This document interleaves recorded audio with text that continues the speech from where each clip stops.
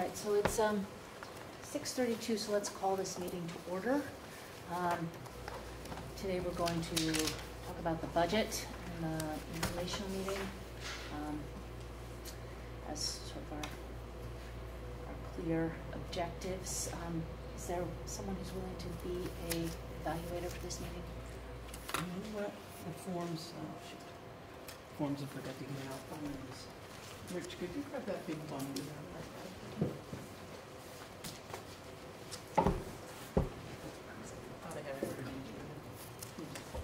Thank you.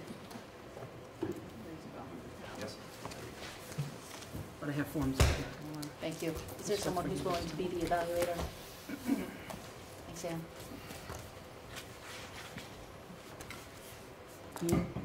So we want to welcome public come to see our meeting. Is there anything particular anyone would like to comment at this time before we get started? Okay. Is there someone here to represent Kat Ernst? She requested to be on the agenda this month. Hearing none, we will move on. Is that who was here last time? Yes. Mm-hmm. Yep, about the bus stop issue in Braintree. Yes. So she requested in writing, and so that's why she was on the agenda this month. And that's for you.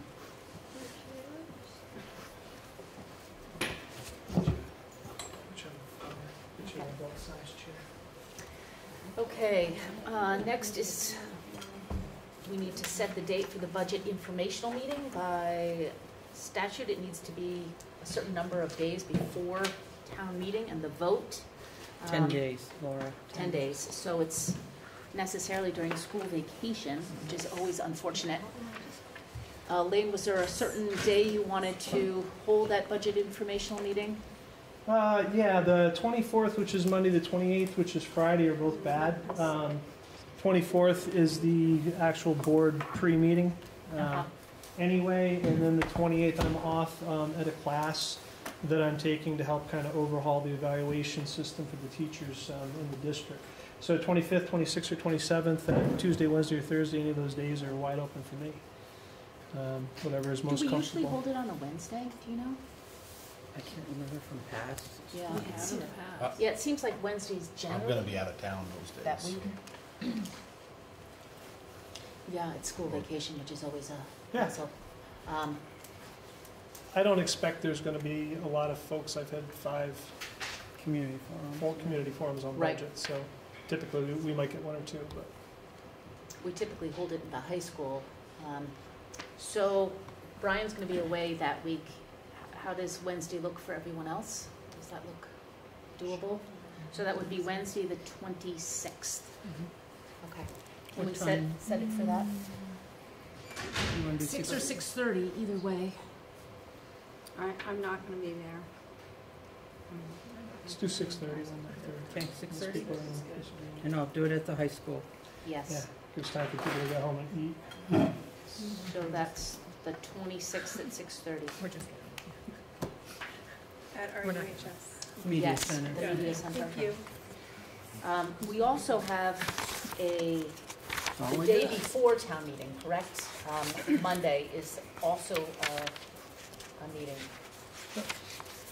Do you know the time of that? It's usually held in the, It's usually in the auditorium. Auditorium. It's usually 6:30 as well. okay, And actually, it's going to be in the media center because they have a play going on.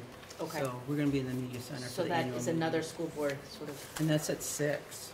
That's Got that at Monday, 6, okay. March 2nd. Yeah. Yeah, it's always the evening before the vote. yep, So, Well, that's what's warned on here. I mean, I 6 suppose p.m. we you can said. change it Okay. if No, you guys, that's but fine. it's always been at 6. yep. So what's the dates again? I'm sorry.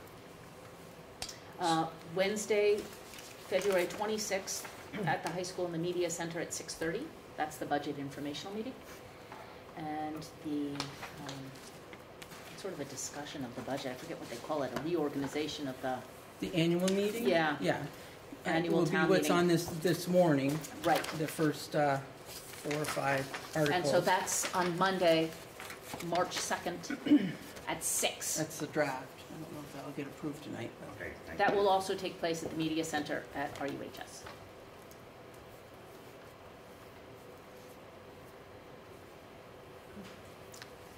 Kat, I see you arrived. Do you want to, we've, My husband is on the phone because in the last session, I was called a liar, but he's not appreciated. okay. You are on the agenda. We have time for you right now if you want to present your complaint. I believe you all have all of the information, all of the emails, the correspondence, et cetera.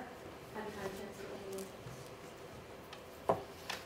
Yes. Typically, with a board presentation is how it works, is you present what your concerns are. The board asks me to present, they ask both of us questions, they make a decision.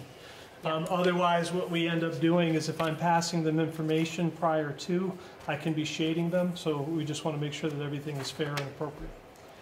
So we have seen your emails, But I do have really it all what- here for anybody who wants to peruse What it. we need to hear from you is the concern, and, you know, we're not going to debate he said, she said sort of thing. Just, you know, why are you here? What concerns do you have? The reason that I'm here is that I'm trying to secure busing for my children. We live off of Braintree Hill Road. The bus used to pass by our street. I don't expect the bus to go onto a private street. That is not what I'm asking. I'm asking for an old bus stop to be reactivated so that my children can have access to school. And I've been doing this since the beginning of the year, the very first day of school. And I've been told them over and over and over and over and over again. I was told that the roads were not safe. They were not being maintained properly in the winter. I addressed this with the select board in Braintree. They said that as they should, they take care of the school bus routes first, which everyone agrees with, I believe, that the bus routes should be maintained before other roads.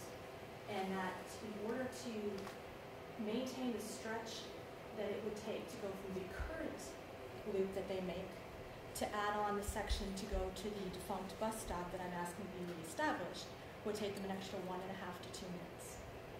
So it's not an imposition. They said that they will not be able to change that until they find out if the board is willing to consider reinstating that bus stop. And that is all in the minutes of the meeting that I was at with the town board, select board. Is there anything else you want to add? You have all the information in front of you. I don't know what else I can add. Basically, I just want to make sure my kids make school home every day, to and from school. And there's another family that lives up there as well that is more than willing to utilize that bus stop, so it's not just my children, but my children are young and they're going to be in the school system for another 10 years, and I want to make sure that they have adequate busing. Okay. So I can kind of talk through the process that was done in making the decision. I'll also talk through a little bit about what the board policy is, what the state law is. But this map actually has been in existence since October, when the first kind of request came in to consider a new bus stop, a new bus route for the buses that go up and around where Mrs. Ernst lives. This is Flint Hill, this is Braintree Hill Road, this is Bent Hill Road that goes down by Braintree Elementary School. Currently there are 2 bus routes. There is one that comes up Flint, which I'm actually surprised it can get up that hill in the wintertime. And then it turns here, goes down Braintree Hill to Route 12A. There's another bus that comes in here on Thresher Road, and then it turns down Bent Hill Road and goes down towards the elementary school. Kat is up here, and when the request came in, the first thing that happened was the transportation director went out there in a van and took a look at all the routes to see what was possible. Came back and reported that it was not a safe route for the buses. He talked about the need for turnarounds, buses backing up. And I said, okay, well, it's appropriate for me to go out and take a look as well. And so I had 2 specific questions for him. And the 2 that I had were here and here. So this is Rolling Rock. And we talked about it, and then we went up and took a look at things. Now, what would have to happen if we put a bus stop here is if the bus from Thresher came this way, right? It's going to have to stop at the stop. It's going to have to back up Rolling Rock Road, which is cantered downwards. The backup is easy enough. The problem is right here. It cannot make the turn to do the turnaround. In addition to that, this stretch through here, there's an area where there's a very long downhill and a very long uphill that is very steep and very narrow that a car would not be able to get past a bus on if they met. I think that should be addressed with the select board because that is not. Can I finish my presentation because I did talk to the select board? One of the reasons that I think things got a little testy last time was because we were interrupting each other, so I think it'll be easier. And then if you want to ask questions of me, you can grill me as much as you want once I get done. So this was incredibly narrow. Coming from this direction, right, if you came here, right, the problem is you can't do the back end to make the turnaround. There just isn't enough space here. That's why those areas are shaded. We also looked here and said, okay, if the bus is coming up the road and comes this way and they do a pickup here, the bus has literally got to go past, it's got to back all the way up, and then it's got to turn to come back down. Same thing is true if it goes this way. It's got to back up, turn, and go this way to go all the way back down. It's horrible to have these buses backing up, especially for this distance. And with cars that are coming, it's not safe to do.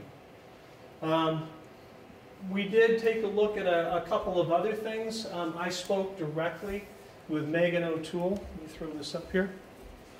Talked to who I spoke with, as well as the road foreman. And both Danny and I actually spoke with them independently. And they both gave us the same assessment.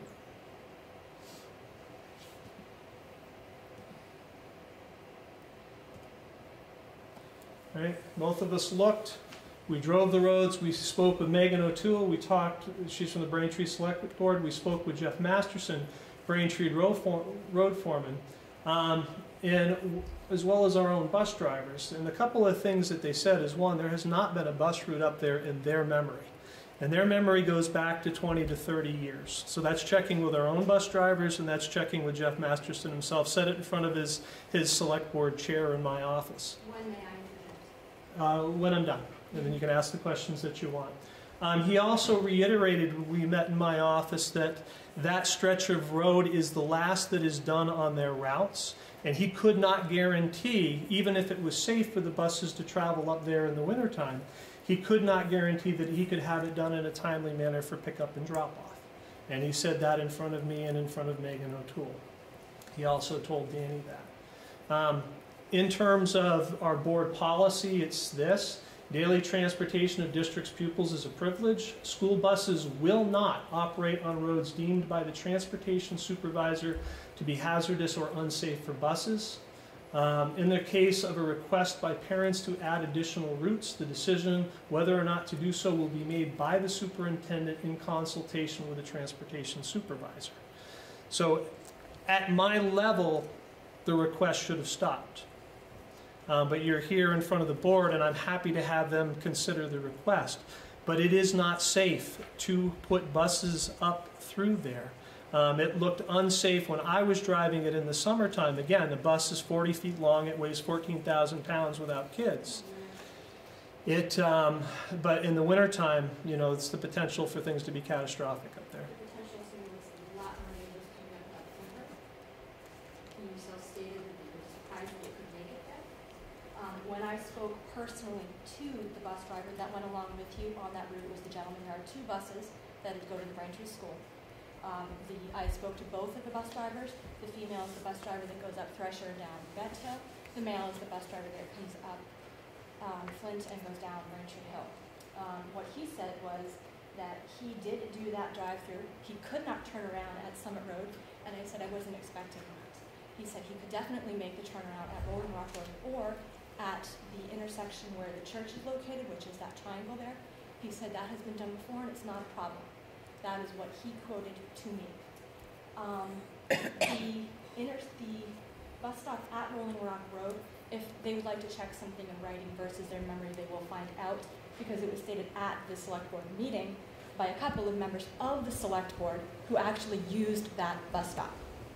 So I don't understand how their memory can go back 40 years if per se that bus stop was actually in effect, which it was, they're either forgetting something or they're really just not telling you the truth. And that's a possibility as well. The truth is irrelevant. What matters in this conversation is it safe? It is not safe. That particular road is one of the safest roads. It is a wide, flat stretch of road. Extremely wide, extremely flat. The bus roads that go up Bent and come up Thresher and come up Flint are much worse. They are a much steeper grade. There's absolutely zero reason why that can't happen. I don't understand who did this survey, but I believe that if they did do the survey in earnest, this is what they say. I would like to see it in writing, because I'd like to argue that, because that is ridiculous. Kat, the argument, like I said, it stops here with whatever the board decision. It should have stopped with me. I spent a good 20 hours with Dan looking. Can you not interrupt me, the argument please? should have stopped with you. I'm going over your head, apparently, because I do not like the way I was dealt with by you. Okay, so are there any questions that any board members have for either Kat or for Lane? Do we have a copy of the minutes from the select board? That I was not a member at the select board Okay. meeting. I can't confirm or deny what's been said. Do you have a I copy? don't have them with me. I wasn't told that. I've looked them up online, and And also look at them. and there is no conclusions or anything. There's just simply that you came and presented. There wasn't any conclusions What- in the minutes. What I actually asked the select board, Megan, when she was there, those shaded areas on the map around Rolling Rock, I said, you know, it could be possible if folks were willing to cut down a few trees and build the area up a little bit for the bus. So we were doing everything we could to try to make this happen. That particular area has actually been widened in the past 5 years, quite a bit.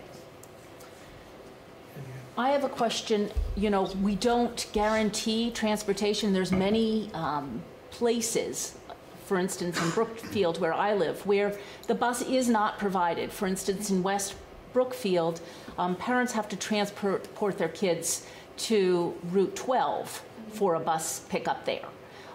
So we don't guarantee bus transportation. I'm wondering whether, you know, what happened last year with your I've been kids. driving my children to and from school since they started this school. And The problem being is that I obviously need to get a job, and I can't do that if I'm required to drive my children to and from school every day. The other problem I'm having is that there was a bus stop there before. I see absolutely zero reason why it can't be there. Well, I mean, yeah, I don't know when and if there was a bus stop there, but I do know that several years ago we had the same question in Brookfield, and it was decided not to add more bus travel just because of the expense. People bought their houses where they bought their houses knowing that, you know, the precedent there had not been.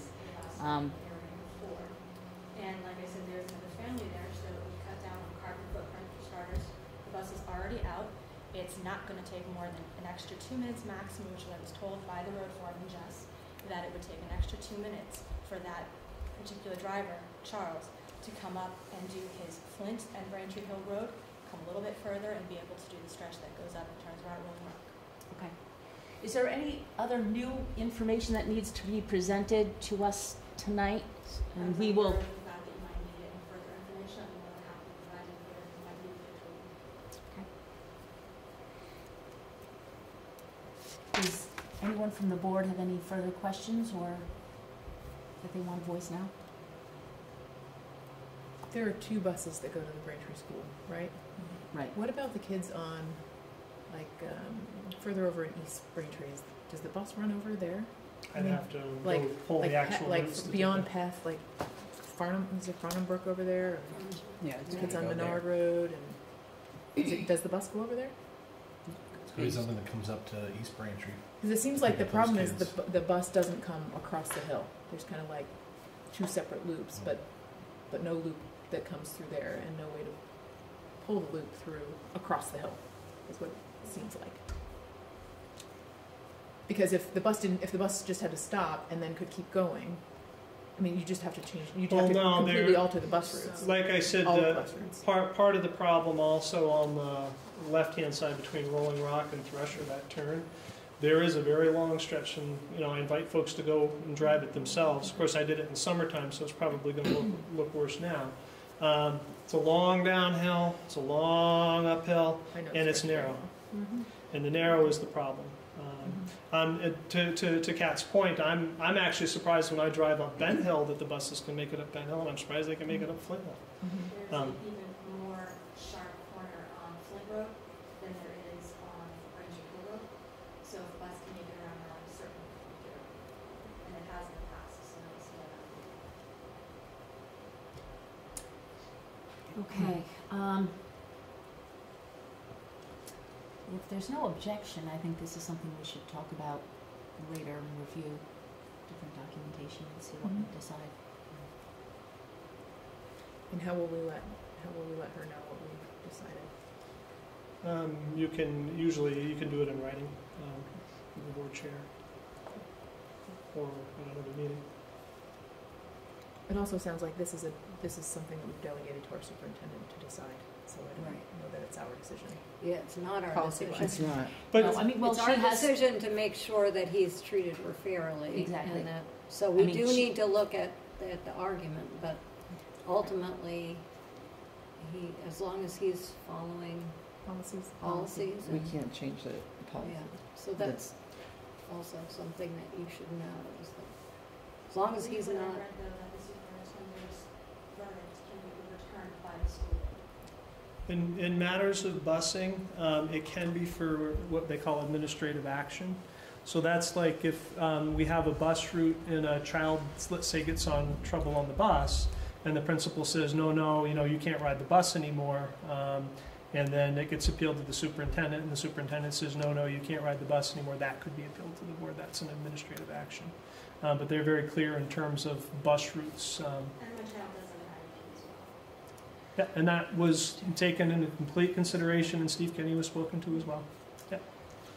Okay, thank you very much, and we will let you know in writing what we decide. My children will be in the school system for 10 years. I am fully prepared to continue to see you guys every single year, every single month if necessary. It's not fair, in my opinion, and my husband's opinion, and every parent that I've spoken with, that an old bus stop cannot be reinstated. And if you'd like to get documentation of where that bus stop was and the dates that it was in use, I'd be more than happy to get that for you. I just wasn't ready to move that at this time.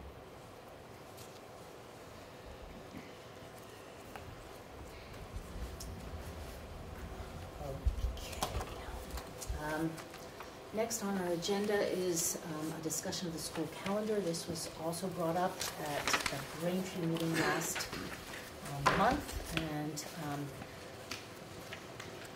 Elaine is going to present a little bit to us about how that calendar is devised and some of the rules we can and can't use to amend it. So, in terms of the calendar, there's rules that come from two sources. There's rules that come from state law. There's also rules that are embedded in our CBA, our contract with the union. In terms of the state, we've got to run school for a minimum of 180 days. 175 of those days have to be student days that the kids are here, that we're in the process of educating them. Those do not, in-service days don't count towards that 175. We have to have at least 5 teacher in-service days by state law, so 5 full days that the teachers are here being provided with professional development and professional development time.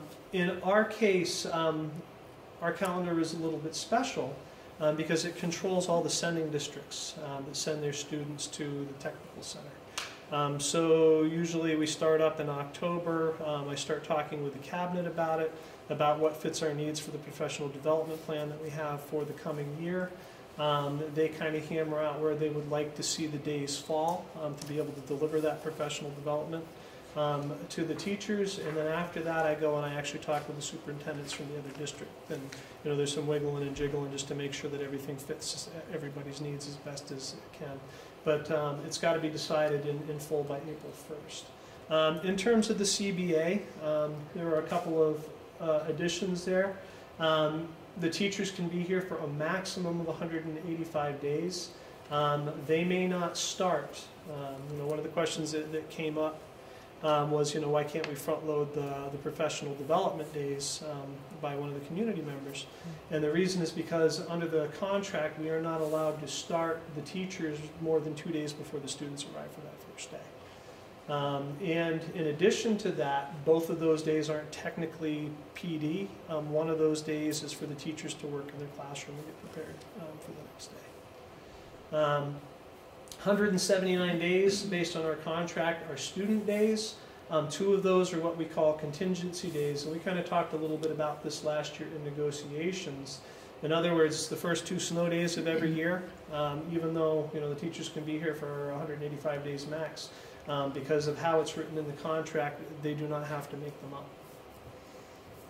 So that's what the contingency means. And then under our contract, they have to have 6 full days of in-service as opposed to the 5. One of those days being the, an agreement that is that day that they work with the kids. Right, so in-service days in general, there's 6 full days are required by our contract, 1 day is for the teachers.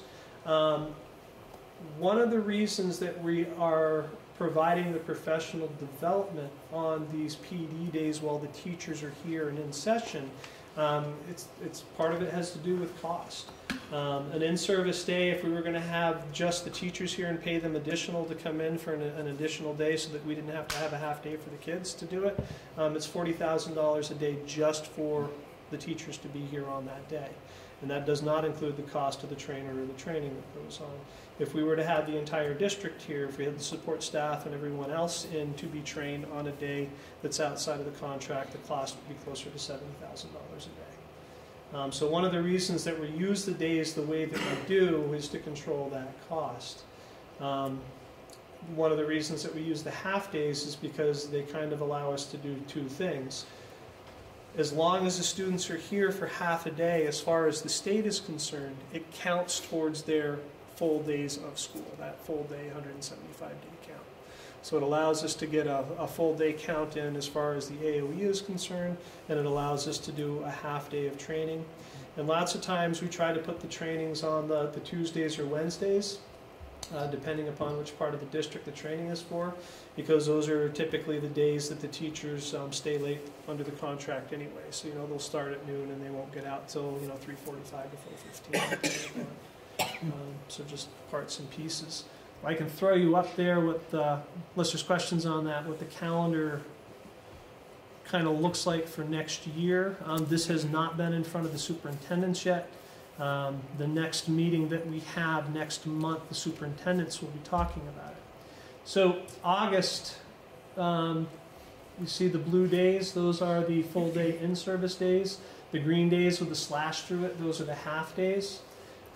We talked a lot about the need within the district to have a professional development line. We talked a little bit about, wouldn't it be nice to have a curriculum director? But, if we don't have that, then one of the things that we really need is a professional development line so that we can start going after providing training to the teachers that they need to get us where we want to go on behalf of the kids. We talked about, building a science curriculum at the elementary school. We talked about revamping the core curriculum at the high school, which is the science, the ELA, and the math. We talked about bringing in a facilitator next year if the budget goes through to be able to provide some social emotional teaching for the teachers so that they can interact in a more positive way with the students when minor things happen. So there's a whole plethora of things that we have planned for next year. And the way that that is reflected in the calendar is you're going to see that those full days, the blue days, they're all up front in the first 3 months. That's time for the facilitators to come in and actually interact with the teachers and do the bulk of the training. And then the green half days are there to do the follow-up. Are you using it? Okay, we've got the curriculum documents revamped. People are using it. Now on these half days, it's time to start taking a look at the assessment tools that we put into place last year. What is the data that's coming from them, and how the facilitators train those teams, especially at the high school, how to sit down, how to analyze that data, learn those skills to be able to carry on those meetings themselves within a department, and then to be able to go through a process to do some brainstorming and some problem solving. The data's showing us that on these 4 standards every year, the kids are really struggling.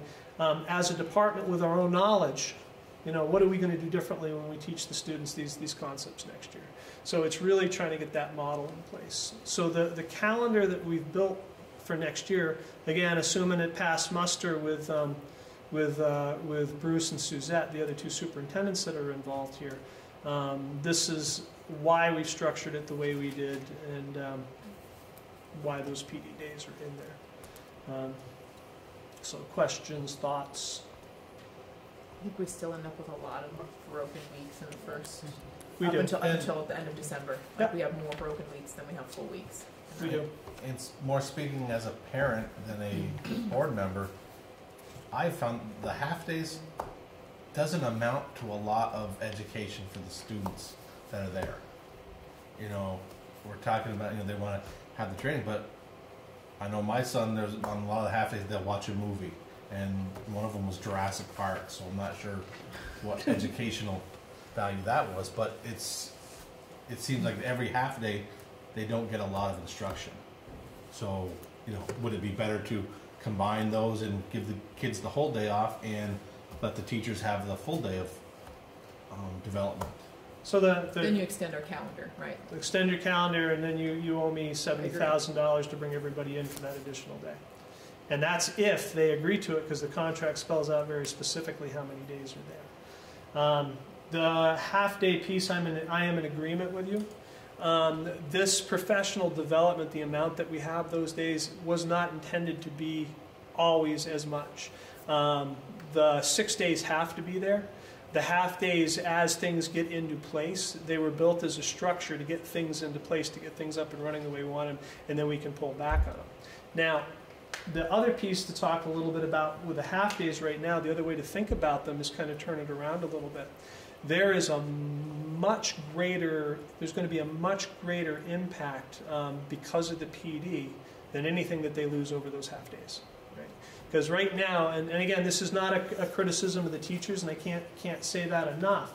This is not criticizing the teachers. This is the district has not provided the structures to the teachers over time in terms of curriculum and PD to get things where we want them to be in terms of outcomes for kids.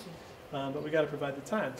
There are alternative structures if folks in the community is willing to add some days, and during negotiations we can do that. We can, but it's about $70,000 a day to do. Just to put a perspective on it. What are other districts doing for? They all that, have half for that days kind once of, a month. Okay. Yeah, that's the norm.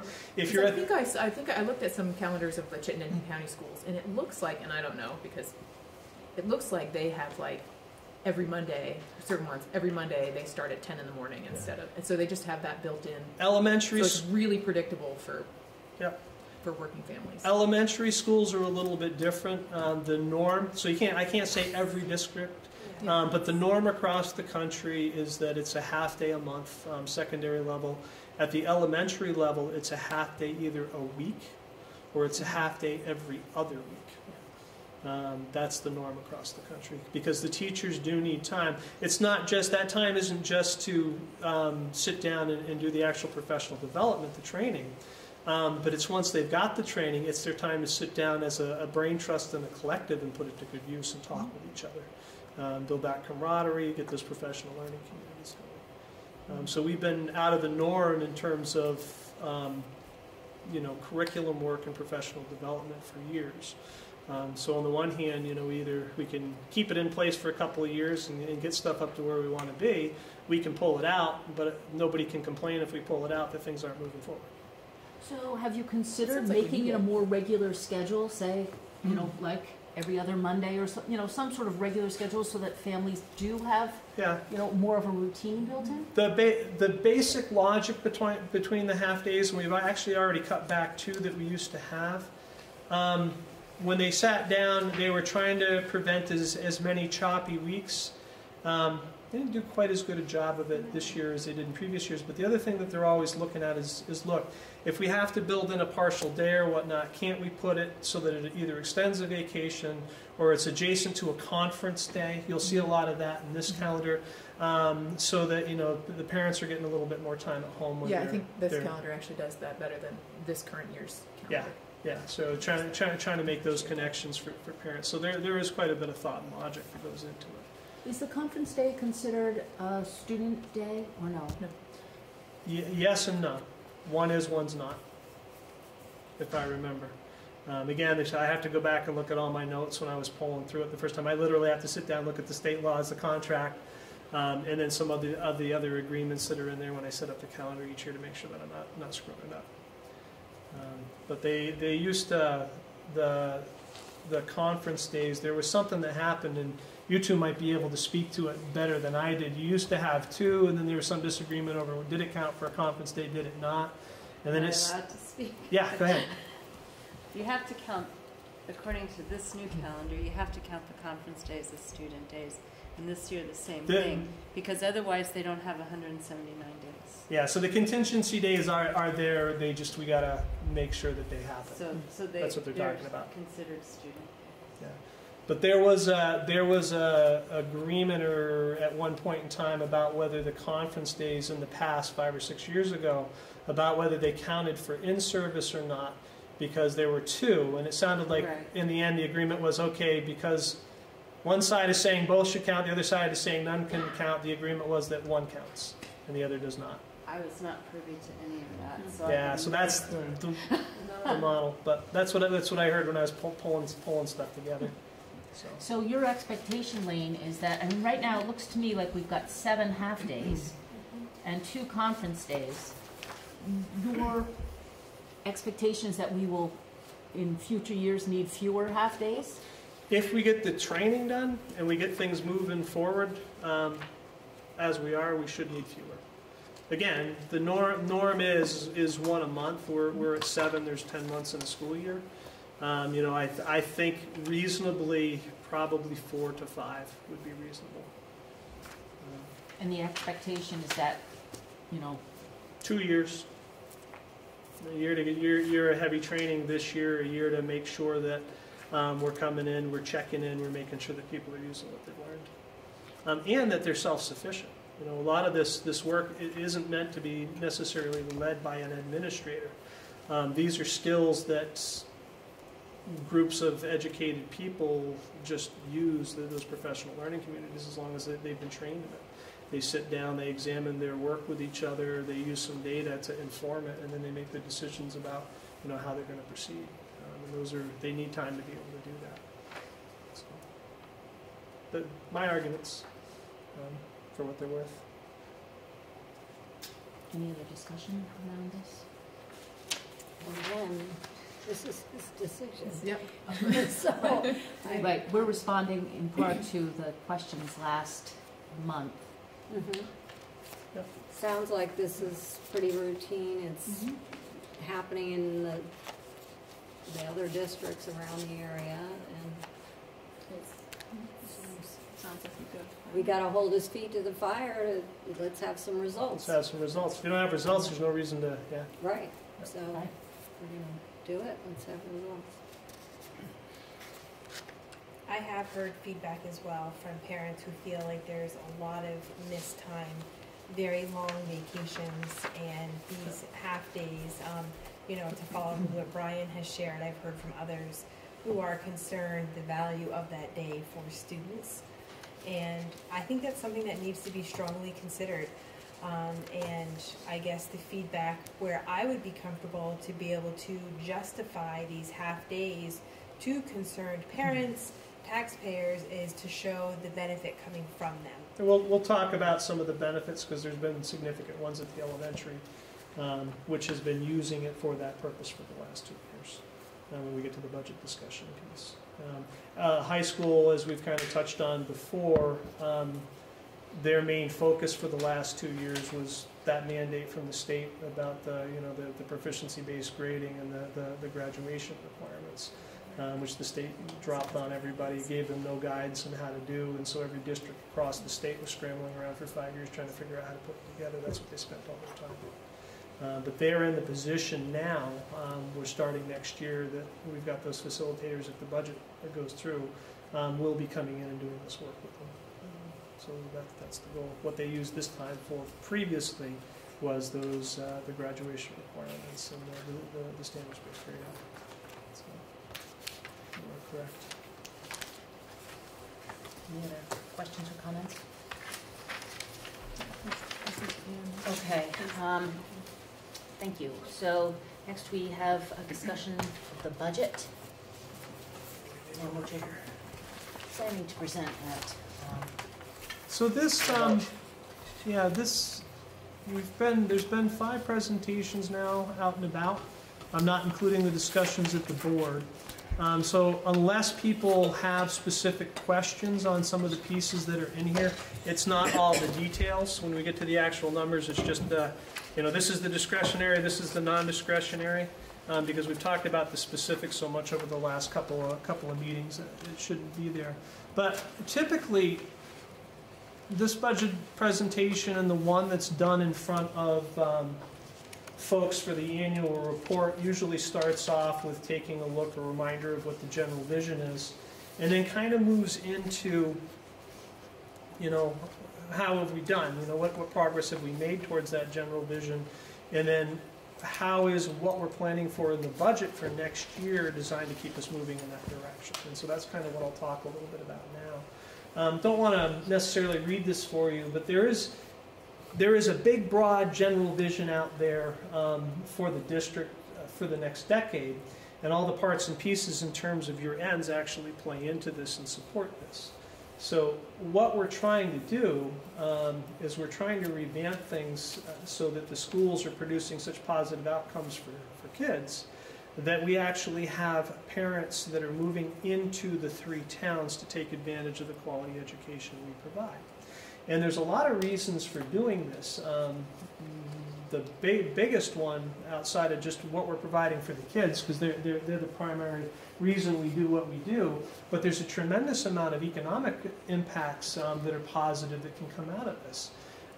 The more people that we have living in the town, the more people the tax burden is spread over. The more people that are living in the town, the more likely it is for businesses to move into the town to support those people. And again, the tax burden is now spread over more entities. It also, they tend, as the quality of the schools go up, you have the opportunity for property values to rise. And then the other thing that would be kind of neat is if we get some businesses moving into town, we get more people here, is for this to be a flourishing area where the students, as they graduate, if they decide that they want to come and they want to live here, they can do it and they can make a high wage, would be the goal in the end of all this. But it all comes down to getting people moving in. And that's why you've probably heard me harp over the years about the importance of increasing enrollments. As the enrollments increase, money starts to flow in and we can do more and more on behalf of kids. So we've kind of been investing over the last 2 years, primarily at the elementary level. But we've been building programs kind of in 2 areas. We've been looking in the area of curriculum, what's taught, how we measure learning, right, so that the teachers have the information to adjust their instruction. So we've got that piece that's going on, and the perfect example at the elementary school is the revisions to the math program. We made sure that at the K-3 level, they were using the Bridges curriculum that was brought in and worked out with UVM a few years back, that they were actually implementing it the way that it was supposed to. And then we did the adjustments that were needed in the Bridges curriculum in grades 4, 5, and 6, so that the teachers were using it properly and appropriately to be able to connect with kids. We also spent a year of offering 2 graduate courses that most of the elementary teachers took in mathematics, which were the 8 principles of math. A lot of you have heard about the Common Core. The Common Core really didn't change much about what's supposed to be taught to kids. What it changed was how it's taught. And so they had an opportunity to take 2 graduate courses right here taught by one of our own instructors who also teaches at Castleton State College to come in and learn those 8 practices and put them into place. So there's been a tremendous amount of work that's been going on. At the same time that you've got the work that is geared strictly towards academic improvements, you've had a lot of work that's been happening in terms of the social emotional realm. Putting in programming to work with the students of trauma, to make sure that when they come in every day, they are open and ready for learning. that their emotional disturbances that they're happening are not preventing them from being able to access what we're trying to do academically. And so those two things have been going on at the elementary level. Some of that is also stretched out to the high school. There's actually been some social emotional programming supports that have gone in at the high school level as well, as part of starting to build their structures up, with a behavioral interventionist and the inclusion of an adjustment counselor to work with those students who act together as a team to change behaviors. The results, at least at the elementary level, we'll talk about first, and then the high school level. Whether or not you realize this over the past 2 years, and it's important to understand what this number is telling you.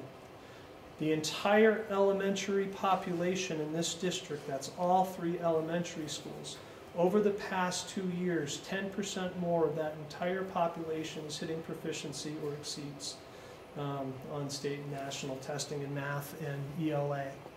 In terms of the annual snapshot, and this data is actually 2 years old because they don't have last year's data yet, so this is after the first year here. And last year's data, when we get it, will be even better than this because the scores are higher because I have the raw scores. Brookfield and Randolph elementary schools are rated by the state as meeting all academic proficiency requirements. That's in math, ELA, science, and phys ed. It puts all 4 of those together to make that determination. Not only that, but the piece that we're talking about with why professional development is so important is this last measure here. In terms of how quickly the overall student body in the elementary grades, their achievement is increasing, they're at the highest level, highest rating that the state can give. So not only are they improving, they're improving pretty darn quickly right now because of this work that we've invested in. Braintree Elementary School has achieved the highest rating in both categories. So there it exceeds across the board in terms of student performance in those 4 areas. And they're also achieving better and better every year at an accelerated rate. So there are some very good things that are happening because of the work we've been engaged in. Compared to 2 years ago, each school in the district, Braintree Elementary, Brookfield Elementary, Randolph Elementary, and Randolph Union High School, has gained at least 15 additional students. And this is not counting the students in the preschool programs. Okay? If you take a look at the little graph here, right? This is the number of kids that are in our first grade program this year. This is the previous year. This is the year before. This is the year before. Every year it's growing at a steady rate. Right? We keep talking about the enrollments. Our enrollments are going up. We're bucking a 20-year trend in the state of Vermont of declining enrollments. Matter of fact, they're predicting that the declining enrollments in Vermont are supposed to continue for the next 10 years. That's not happening here. The reason Randolph Union High School is in green is because they've gained at least 15. They've probably gained closer to 30 or 40. I haven't had the chance to track them all down between VAST and Tech and to get the actual number on it, but I know the number that the state puts on it at 381, which means we're up quite a few there. So the budget that we're going after this year seeks to do a couple of things. We want to keep things going forward at the elementary school at the same pace that it's been happening, but we also, because they're making good strong gains and things are happening the way that they should, we also want to start turning our attention to the place that needs it most right now, and that's our middle and our high school age students at our UHS. Before we kind of talk a little bit about how the budget's going to support that, there are a tremendous number of successes at the high school that people may not be aware of. It does need some work when it comes to the core curriculum, but that does not mean the students are not learning. The high school has a very long, strong history of really serving well the social and emotional needs of its students across all grade levels. The students, even in the safety surveys I did for two of the years now, you know, they state that it's a comfortable, it's a supportive place. It's also a place where they feel that they have voice. And what that translates to these numbers up here, our students have fewer absences. They tend to stay in school, not drop out, and make it through to graduation and graduate than their peers in other districts. On the national stage, graduation rates are probably in the 70s. You know, across the nation in Vermont, it's around 85. It can be as high as 89. Our graduation rates are typically between 92 and 95%. So the kids are here. They, despite talk at times about things that they like being here, and they are attending the school, and most of them are making it through graduation. The other piece that people may not know is that that high school attracts over 33 students from other districts who pay tuition to come here. We talk about the value of increasing enrollments at between $10,600 and $17,000 per student. Those additional kids over the last couple of years are adding quite a bit on the revenue side. So yes, on the expense side, the town is paying more to help us start to get these programs in place. But over the course of time, as these enrollments go up, there's going to be a break-even point. And hopefully, if we do things right, we're going to get past that break-even point, and the extra revenues rolling in from these additional students is going to far outweigh what we need in the budget, and the budget will actually start to go down.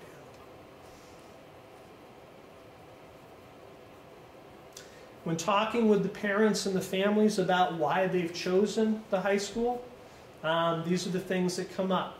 The advanced placement courses, there are between 10 and 12 advanced placement courses that regularly run at our UHS. There are 3 or 4 that run every year. The rest of them, they alternate years. The project-based learning opportunities and internships. If you're a student at a traditional classroom environment is not your thing, we actually have a program there that a lot of you are familiar with, where the students can sit down and they can map out the path that they will take to achieve the learning standards in an alternative setting and graduate. We have extensive extracurricular and athletics program. We've got a full-time athletics program, and the number of extracurriculars we have is outstanding.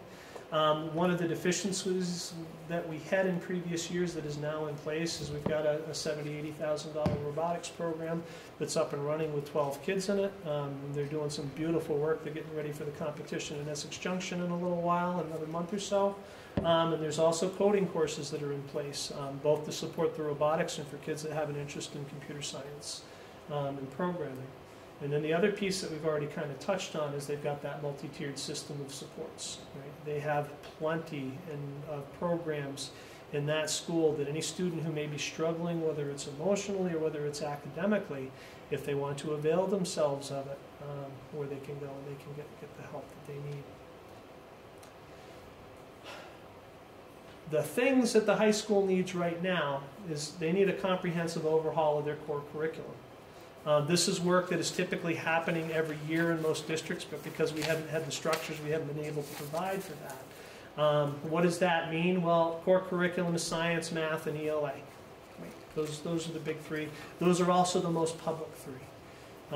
What does this mean? It means we need to teach what the state and what the nation expects our students to be learning. And those aren't haphazard standards that the state and the nation has decided upon. They spent a lot of time going out and checking with business and taking a look at what the future of the world holds and deciding what those knowledge and those skills are that students need when they put them into place into this common core curriculum that we talk about.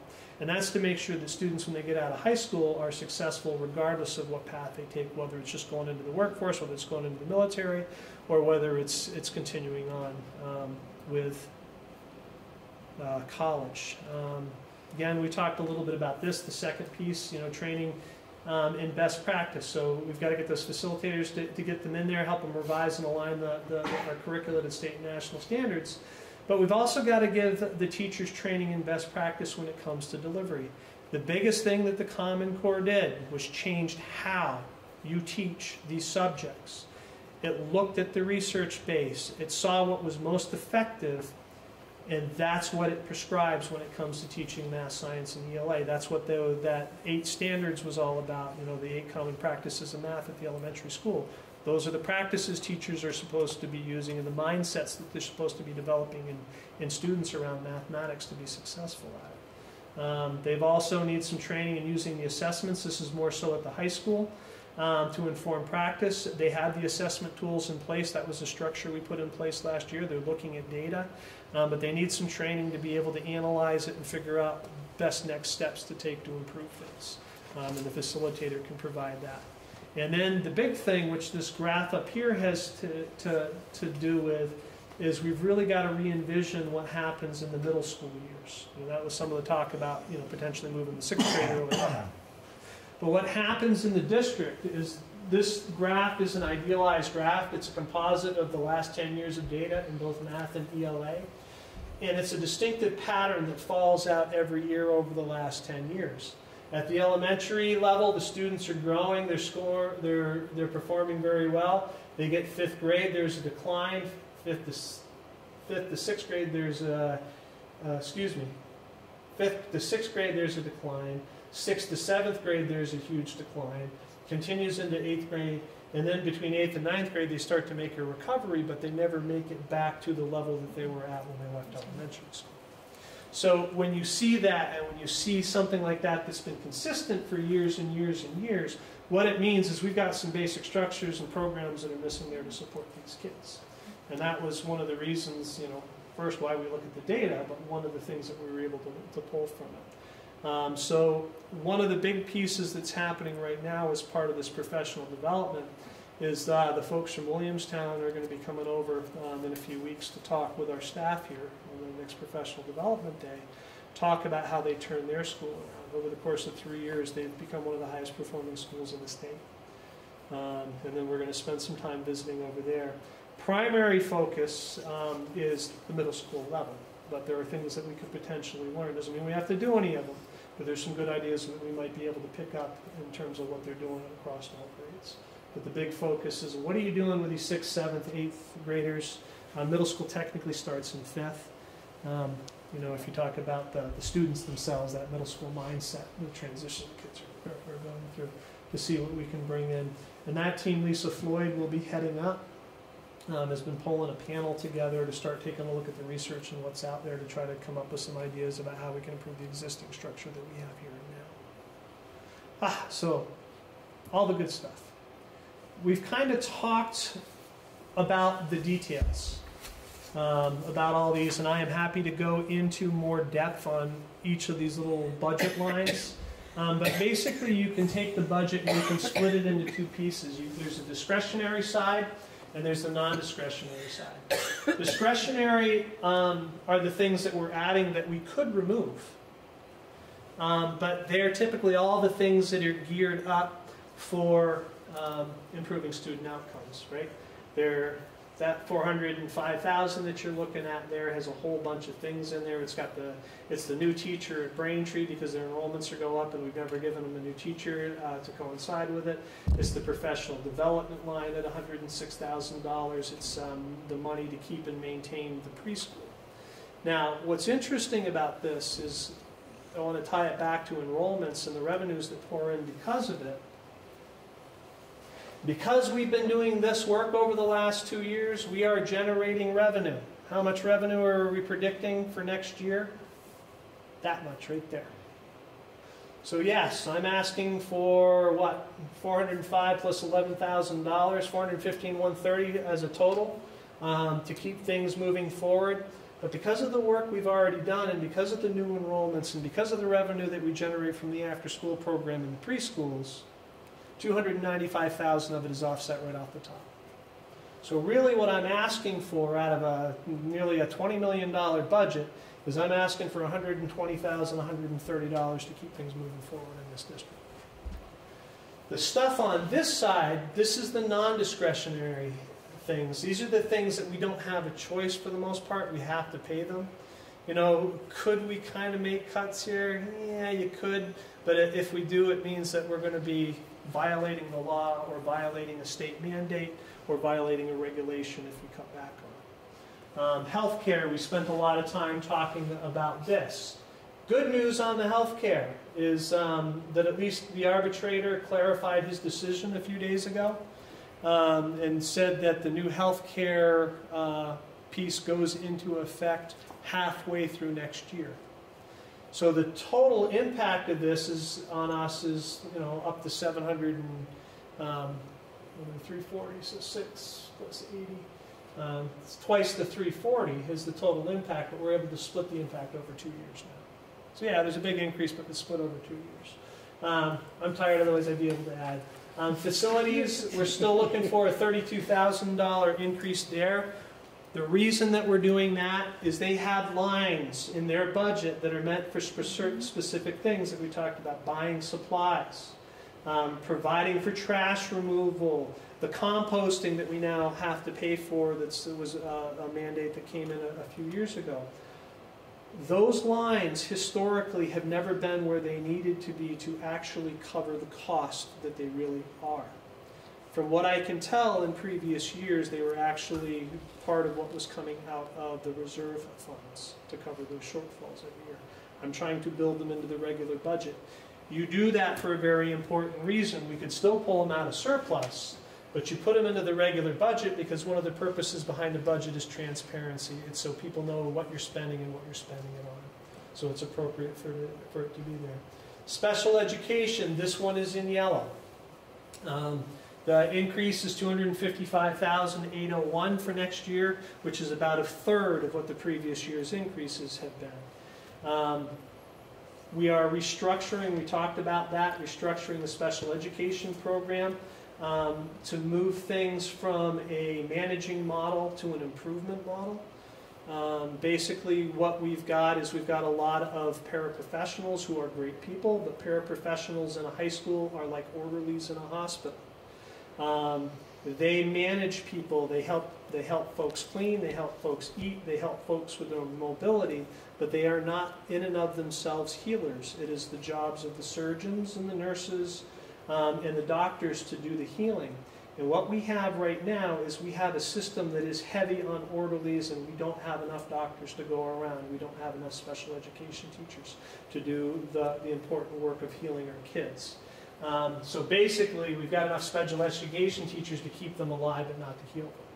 So the change in this model is reducing the number of paraprofessionals and using that money to purchase more special education teachers, as well as changing the model for how the services are delivered to something that's more effective.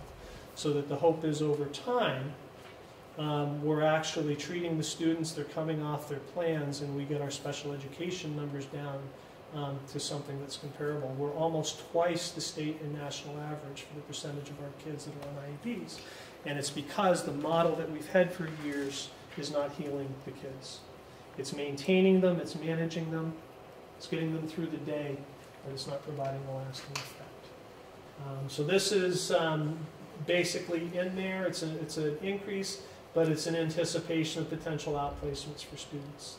The other piece that's pretty much non-discretionary, there's a little leeway in it, but that's the fact that we've got to build in an amount for salary increases because it's a negotiation year. So that's what this is. So the non-discretionary stuff is on this side. If I added everything up right, for this year it's $1.3 million. The discretionary stuff, if we're just looking at it in terms of expenses, it's $415,000. If we take into account the offsetting revenues, it's actually $120,000. So we'd spoken a little bit about this at the last board meeting, where, yeah, I can go back and I can cut, but the difference between paying these two together and just paying this one is so minimal, why bother? But you know, if the budget fails and whatnot, we'll have to come back and talk, but there really isn't a lot I can cut. And this piece right here, you know, this was unanticipated. You know, the expectation was when, you know, the state kept selling it that we're going into negotiations because we want to cut costs. They didn't. And it was a surprise to a lot of districts across the state.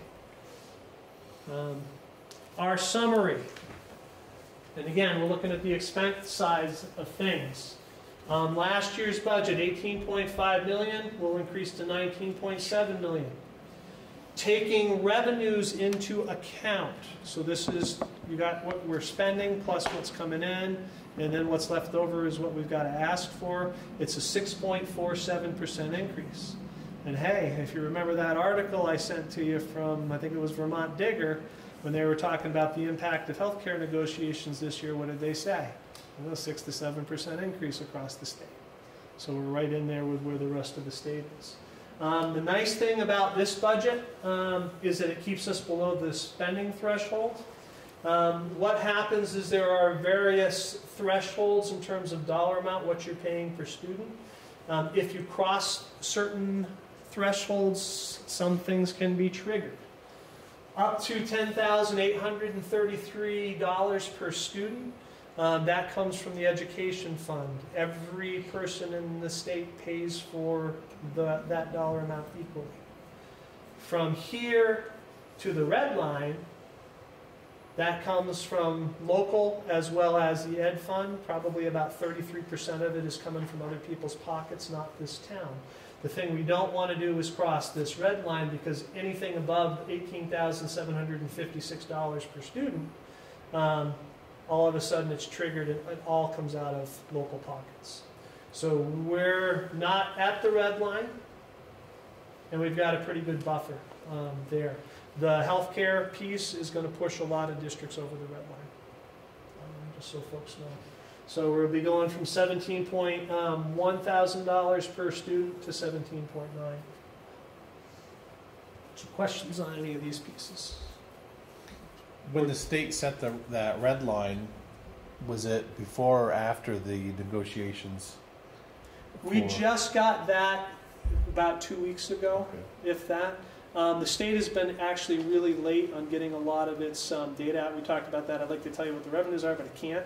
A lot of that data was supposed to be available the first week of December, and it never came.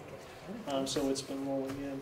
Even the healthcare piece, you know, this piece, that arbitrator's clarification was last week, like late last week that I got it.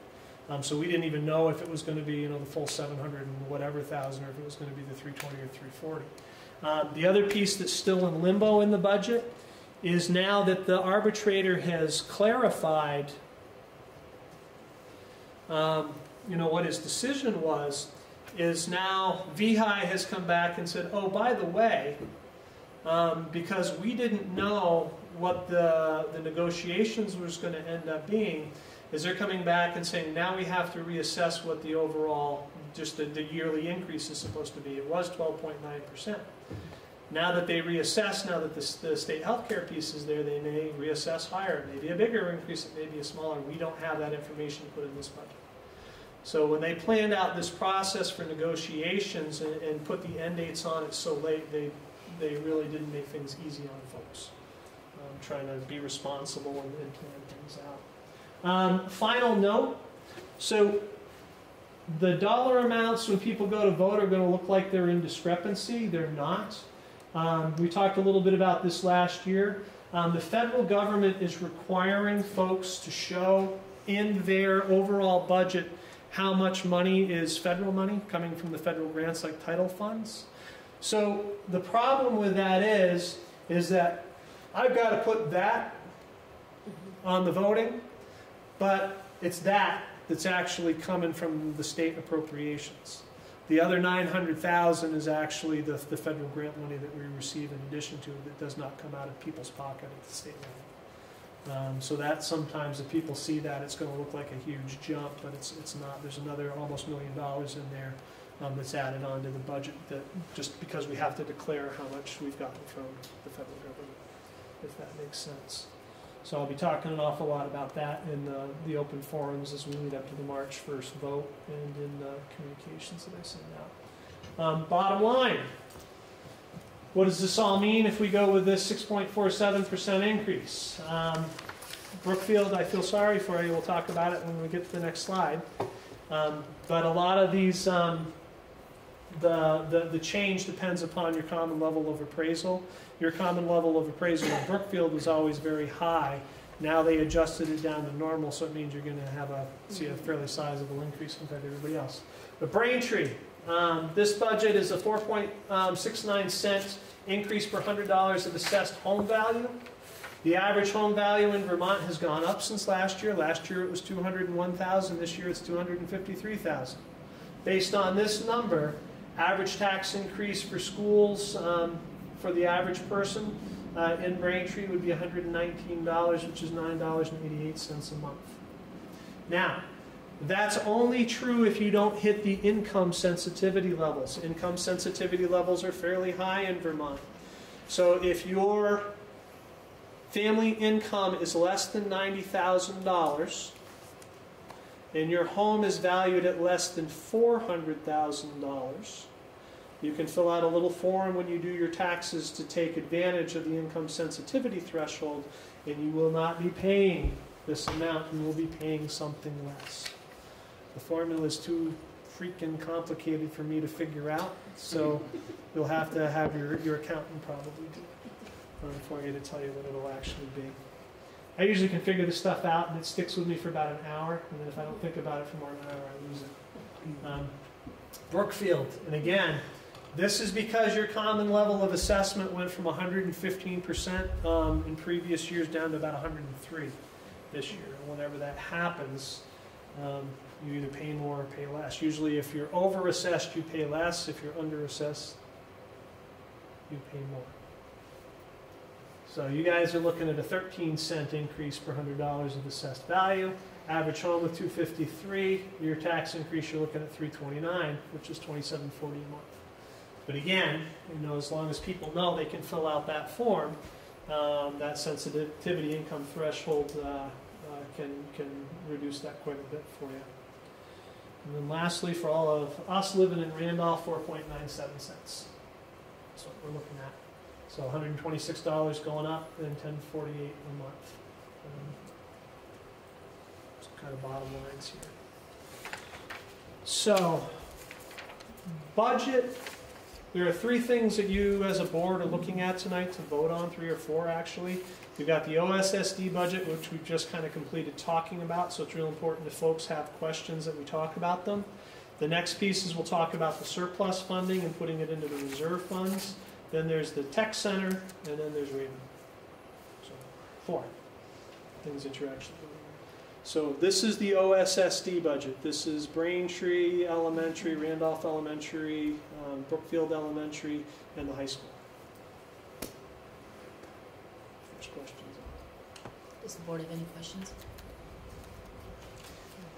Does anyone else in this room have questions for Elaine about this? Either means I did a good Anything job you or wanna I was add, or- completely incomprehensible. I don't even know what to ask. some of both, I would say. There is time. If the board votes this in tonight, there's through March 3rd. I'll be going to another 4 or 5 open forums to try to talk with people about what it means and the impact. So it's just get people out and talk or ask the questions. I guess I'm curious. Do you know what the total percentage that the healthcare cost is? As a percentage of the total budget? Do you have that? We could actually probably calculate it. We're pretty close to I don't want to hold you up. Yeah. The healthcare. You want the increase? The total. Well, I see the increase. I'm just trying to get a sense of the scope of the increase by understanding what the whole cost of the health. The whole cost that's split over 2 years, or the impact this year and then the impact next year. I can give you a general percent. Just depends on how. So it's about 740 to 780. The total cost that we're predicting, and we did pretty good numbers. It's hard to predict. It could be as high as $1 million if all the support staff take. Right, obviously it's hard. If all of them. So what we did is we checked and talked to them and said, "Hey, what's your family situation?" And most of them were willing to share that with us. So okay, these guys are two families, so they'll probably stay a 2-person. This is a single. This is a family. So based on that, we're looking at 740 to 780 total impact. Go ahead.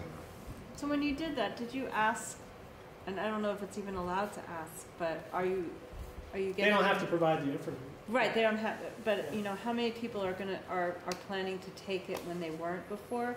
Because a lot of the support staff get their health insurance through their spouse or other places.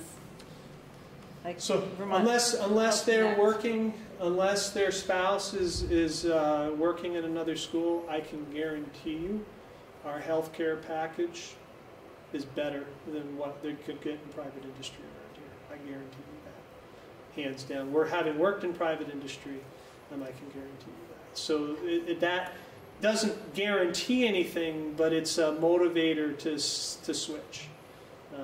It's a motivator to switch. So that's in the back of the minds as well. That was one of the things. Even 30 years ago when I was in Vermont, was the healthcare was always great. They sucked. Excuse my language, but let's be blunt about it. But the healthcare you were taken care of, and they preserved that pretty well through the years. So good question. Probably 20% this year. So 20% this year and 20% next year. Could have been about a third to a half of this year's budget. It had been the whole 740,000 was there. Yeah, it was a third of the total $20-some million budget. Yeah. So if it's very painful. Third to a half. I mean, yeah. And again, it's not that. And I want to step back as a human. People deserve health insurance. I mean, I have a fundamental belief in that. What happened in this process that the state engaged in was they took our ability to plan it out in a logical way for people. You know, to have this huge increase all of a sudden when they told us they'd be saving us money. And throws you for a loop. Hey, quick question on the per student. So your slide said something about $17.98 for dollars per student. How do you feel that with that budget that the taxpayers will look at that versus the increase on their property tax through the three towns? It all depends. Last year we looked at an 11% increase. We were trying to hit reset on things. And the reason we're trying to hit reset was because the folks had done a very good job of keeping the cost very low, but we lost a lot of things when that happened, right? We didn't get to do the professional development, the curriculum work at the high school. We didn't get to revamp the special education, and in the end it ended up costing us more money. So the intent was to come back this year and have a nominal, not a small, what I was trying to do was come back with what I call a level service budget, so probably 3%-ish total. So I actually achieved that pretty darn close had it not been for the healthcare piece. Yeah. It looks good. Yeah. Had it not been for the healthcare piece, I would have been in that range. The other piece to realize too is that in terms of the increases, we're building the structures to get us where we want to go. We got a whole lot of them in last year. We got 85%. This year we're going to get another 10%. We don't have a heck of a lot more that we need at this point in time after this year. There will always be some. I might be asking for 100,000 here or there for things to really get things accelerated, but we should be in pretty good shape after this year. More importantly than that is as those improvements take off and people start to look at this as being a really good, viable place, especially high school, to send their kids, as those enrollment goes up, right, it's going to stabilize the taxes and it could even have them come down.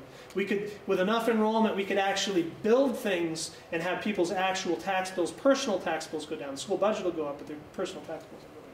Okay. That's the goal. Right? Okay, on that, with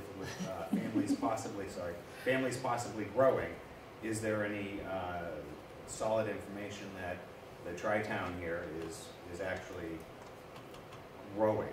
Like more people are our enrollments are going up, and that was the graph with showing you what's happening with the first grade class each year. But you're talking population.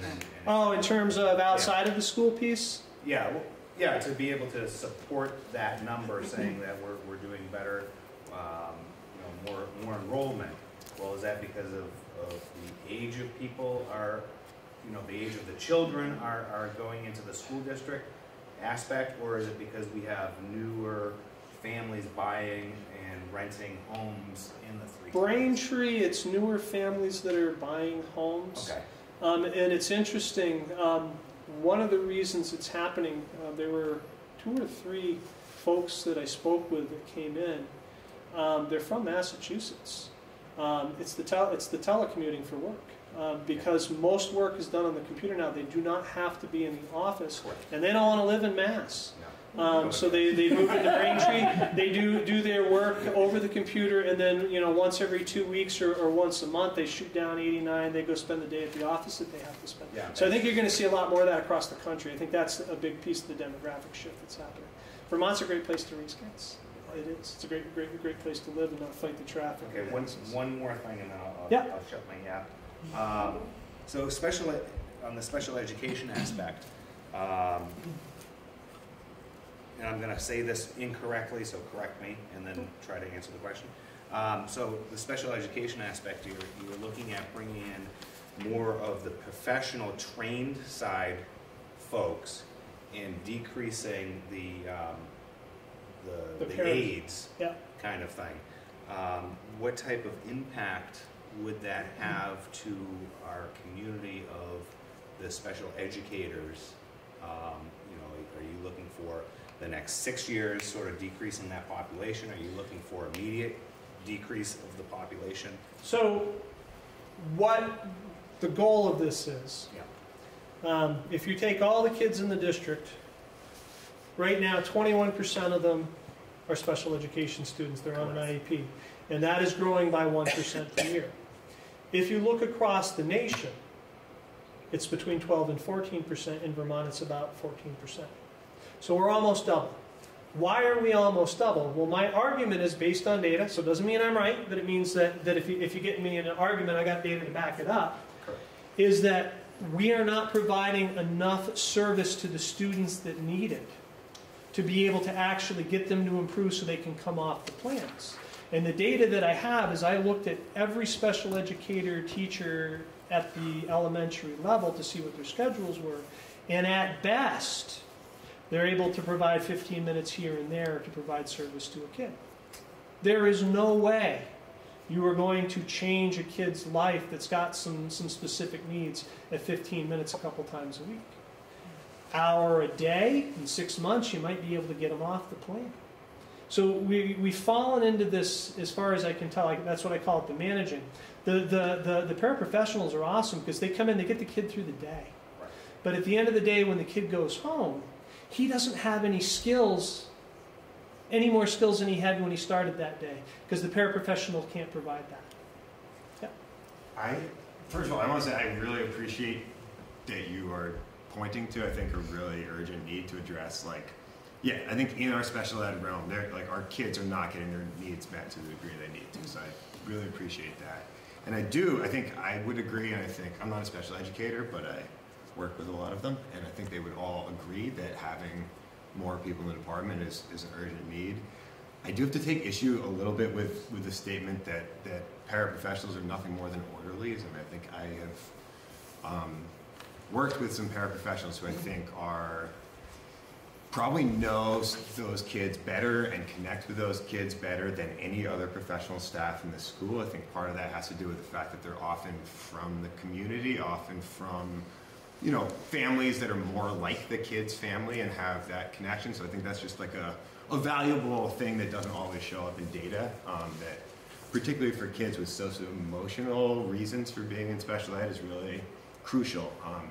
And then I also just have to, point to, I would definitely invite the board to come check out Gary Curley and Kelly Tucker's classroom, the Product Achieve classroom, which I think is essentially doing the work of special ed. And I know that that's something that you It's part of the are trying to address. That we talked about. Totally, but I just think not to paint with too broad a brush around special educators. I'm sorry, around paraprofessionals, which I don't think you're even trying to do. I'm not I just wanted to make devaluing that point. paraprofessionals. What I'm saying is they are not the right tool for the job we need right now. Right. I echo, I think what Ted is saying, and I think it's great, having a 1 to 3, having more special educators, I 100% agree is an absolute necessity. Kids are not getting the services and having that level of instruction that I think they need. I have two concerns. One is I think the paraeducators that we do have, and I'm going to speak from an elementary level, are performing not the direct instruction, but a very necessary part of that child's program, and I'm concerned that support's not going to be there for those kids. And my other concern is that there is a shortage of special educators. So, and I don't know if that's been looked at or how you plan to address it, that you can put out the call to hire these people, but that they're not there. And how do you get someone who's not? How do you attract them, and how do you get them when they're not? So again, two things. The over reliance on para educators is why we're in the boat we're in with 21% of the students being on IEPs. They do an amazing job managing and helping through the day, but they are not able to remediate the kids in the way that they need to be remediated. As far as the special educators concerned, is we have not had a problem hiring special educators. And the reason that we haven't had a problem hiring special educators is because we pay about $10,000 more than any district around us for our teaching staff. I'm going to recant of me shutting my app, and I just want to throw this real quick in.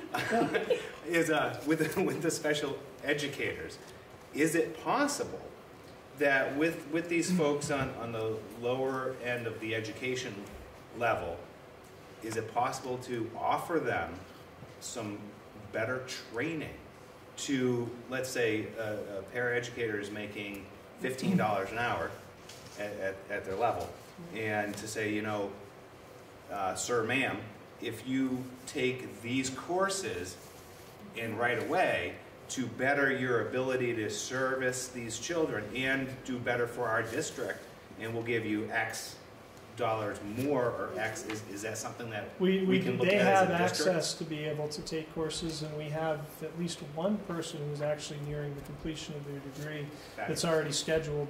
You know, you're going to be in and you're going to get interviewed next year when we, yeah, so that does go on. Perfect. This, that's one of the other nice things in the district is this, the ability for folks to go off and take classes. It's huge here. You know, there's not a lot of limits. But again, you know, things that do help and support. But no, the special education, you're right, they are tough to find. But we've been lucky because the salaries for teachers are so much higher than the surrounds. Northfield was the big one. Is, you know, we got pretty much every veteran Northfield teacher last year. They came here because they were all making $10,000 more when they walked through the door. I mean, it makes a big difference. And the board and the past superintendent is to be commended for that, for keeping those salaries. Okay, thank you. Yeah. We need to get going for we will be here until midnight. Yes, so, so we need to now we need to review talk the, surplus, RTC, and these are quick. So surplus, just so folks know how this works, is at the end of each year, if there is money left over, the board has the option to do a couple of things with that money that is left over at the end of a budget season. In most cases, the board votes to put it into a reserve fund. There are 4 reserve funds that are set up right now. There's a transportation reserve fund, there's a facilities reserve fund, special ed reserve fund that we put in last year, and a legal reserve fund. Transportation is for the replacement of buses and other vehicles that we use in and around the district. The facilities reserve fund was initially set up, I believe, for the replacement of this roof, which is going to be replaced within the next year or so. The special education reserve fund we put into place last year because the state is changing how it is funding special education, and we still don't have all the details to be able to calculate or predict. And I am fearful that we're going to get into the middle of a school year. I'm going to have 2 or 3 high-need students come in that cost me $100,000 to $300,000 a year, and not have the money to cover it under the new state plan. So this is just to have some money there in case that occurs, so that we don't have to do something horrible in terms of the budget. And then a legal reserve fund that was established a long time ago that has $42,000. Doesn't need a lot in there because a lot of what we could potentially be sued for or have to pay out is covered under our liability insurances. So there's quite a bit of money. That's the amount that's in there right now in each of those. And we had some discussion about the size of surpluses. Last year, the surplus at the end of the year was $546,040 that you had to vote on. A lot of that was because we had people that retired, right? They were at the top of the pay scale, and they came in low. And then we get some reimbursements for kids that move in, you know, that we had to plan for ahead of time, and then we get reimbursed at the end of the year. This year, this is our surplus. Folks had talked, well, can't you guys predict a little bit better on behalf of the taxpayers? Well, we did a pretty good job. So surplus that we're talking about this year is $85,697, which is pretty darn good in a $20 million budget. That said, where did that surplus come from? We had a lot of folks go out high. We had retirements that went out at the top of the pay scale, but we hired at the top of the pay scale. The difference is that the folks that we hired, when they came in, they didn't need health insurance because their spouse already had it in another school district. So that's the savings on the health insurance that they didn't take. So my recommendation to the board and what shows up in the warrant is my recommendation is that 85,000 goes into that special education fund. We have more than enough to cover the roof and then some, probably twice over. This has not really been tapped, and we also put 100,000 a year into the regular budget, actually 104,000 a year into the regular budget to cover, bus replacements and truck replacements if we need to. This is the great unknown, and it doesn't have a tremendous amount in there, and one kid can cost upwards of $300,000. So that's my recommendation on where it goes. Legal reserve fund, I don't know if you guys have ever tapped it. I didn't see it. It's relatively new, and it was because there was a potential problem. Yeah, just a plan for it. So that's one of the decisions that you have to make tonight when you vote is, where does that surplus money go? The other option that you have with the surplus money is you do nothing. If you do nothing, it does not go back into local taxpayers' pockets. It goes back to the Ed Reserve Fund. It goes back to the reserve fund that serves the whole state, which is one of the reasons people like to... Oh, no. So that's one of the reasons why people like to keep it here, but for transparency, I want to keep it open and honest. So questions on surplus, and then the other two are really quick. Tech Center. Tuition this year will be $17,778. It's down $100 and some odd from last year. One of the things that's happening is they're in a transition. Forestry program went out, was included with the Ag Tech. He's getting geared up to put in another program there. He hasn't decided which. He's looking at either HVAC or electrical, because both should have a high draw of kids. He is also, but it's a little bit longer planning period, he is also talking about, it's probably 2 years out, is doubling the size of the nursing program and making it kind of a two-part because the demand is there. But right now the tuition's gone down. So questions at all on Tech Center? Because you have to vote on that one. And then the big other last one is the Raven agreement. Their tuition last year to go into the Raven program, that's the one where we move the buildings. It serves students that would cost between $60,000 and $120,000 to send them to other programs. It's a collaborative. There are other sending schools that send students into our program and pay the tuition for them to be there. It's designed to be a break-even scenario. So last year the tuition was $24,285. This year it's $24,299. It's gone up by $14, something like that. Why don't tuitions match inflation?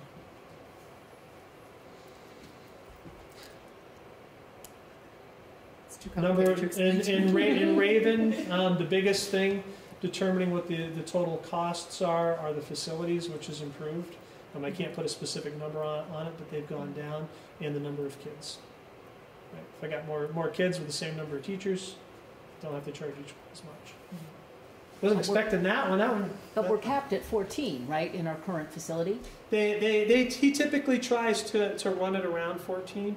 It's been as low as 12. It's been as high as 18.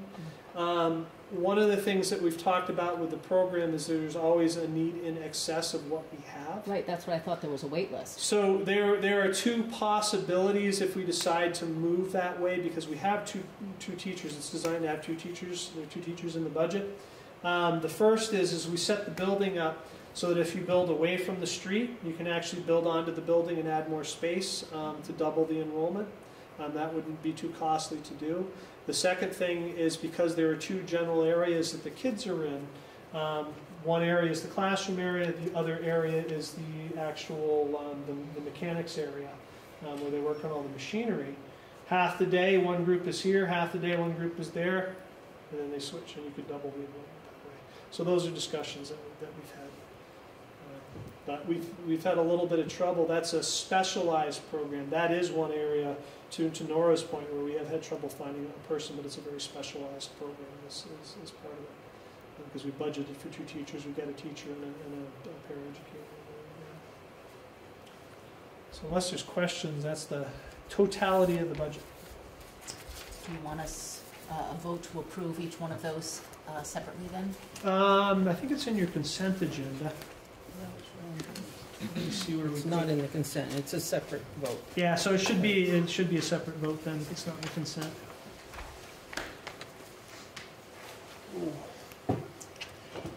But I think you can do it however you want. Yeah. If you wanna, You can even move to put it in the consent agenda and then just. Well, why don't we, I think we should vote for it, separate from the consent agenda. Do I have a motion to approve the OSSD budget as presented? So moved. Second. Any further questions? All those in favor of approving the OSSD budget, please say aye. Aye. Any opposed? Okay, the budget carries. Surplus. Surplus is next. Do I have a motion to allocate any surplus funds into the special ed fund? So moved. Second. Questions? All those in favor of allocating the surplus funds into the special education fund, please say aye. Aye. Any opposed? Okay, that carries as well. And then we have the RTCC budget, which is a little bit lower than last year. I have a motion to approve the RTCC budget as presented. So moved. Second. Give it Any other Give it to questions? Rachel. Give it to me, I have, I don't Or have discussion? it down yet. All those in favor of approving the RTCC Spread it. budget, please say aye. Aye. Any opposed? And last is the Raven budget, which is nearly static. I have a motion to approve the Raven budget as presented. so moved. Second. All those in favor? Aye. Opposed? Okay, so all those budgets are carried. Next, we have a brief discussion about negotiations with unions. Laura, how about the warning? Oh, I did think I we skip have to- over the warning? I think we have to Oh, I approve did, the warning. okay, yes, we have a copy of the warning in our packet. We will have to sign the warning, and I have a form Blank for that sheet in here. There's a blank sheet in your orange one. Okay. All right, so this warning is a required meeting the day before our town meeting. This is the meeting that happens at the high school at 6 p.m. on the Monday before town meeting. It's pretty much written as required, correct? I Yeah. mean, there's no really leeway in changing. No, or- it's just the amounts in there, the budget and surplus. It's really pretty simple this year because we have just that one transfer. Paul mentioned that not many board members attended this meeting last year, and that there were community members who were disturbed by that, so. Right, I think we should so, all just be aware of that. yes, please try to make an effort to attend if you are around. Do I have a motion to approve the draft warning for the district meeting? So moved. I'll second. Any further discussion? All those in favor of approving the warning as written? Aye. Any opposed? Okay. I will pass around this. Everyone needs to sign next to their name. All right, now we can go on to the union negotiation discussion. So I think, because it was a little while ago, probably 6 months now, that, we kind of revamped the who's on what. So just to make sure that folks recognize who's on which negotiating committee, and if folks are still committed and have the actual time, because people's lives can change, just kind of confirm that, and then I can talk a little bit about the first meeting on the CBA, and a little bit too about the first meeting for the support staff. So CBA negotiating team was Paul, Melody, and Brian. The first meeting, been emailing around a little bit, but that's January 22nd. We should plan on meeting around 5:10, which is about 20 minutes before the actual meeting, and that'll be right here, just to sit down and kind of connect a little bit, talk a little bit, so that we're not taking time away from the teachers when they come in. Basic agenda for that first meeting is reviewing the ground rules, setting future dates, having all proposals on the table, and then time to clarify. So in other words, the union will have its proposals about changes, we'll have ours, and then it's time to kind of explain what it means, the rationale behind it, and for the other side to ask questions. Would be the goal for that. Support staff team, Ashley, Ann, Kay, and Rachel. And then the first meeting is February 5th. That again is here at 5:10 here in the media center. And that again is setting up to meet about 20 minutes early, just so that we can connect before the union team comes in, so we're not taking our time at the beginning of the meeting.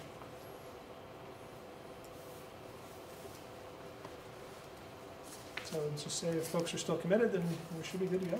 Yeah, and please make every effort to attend. It's really important that we have a contingency of board members there.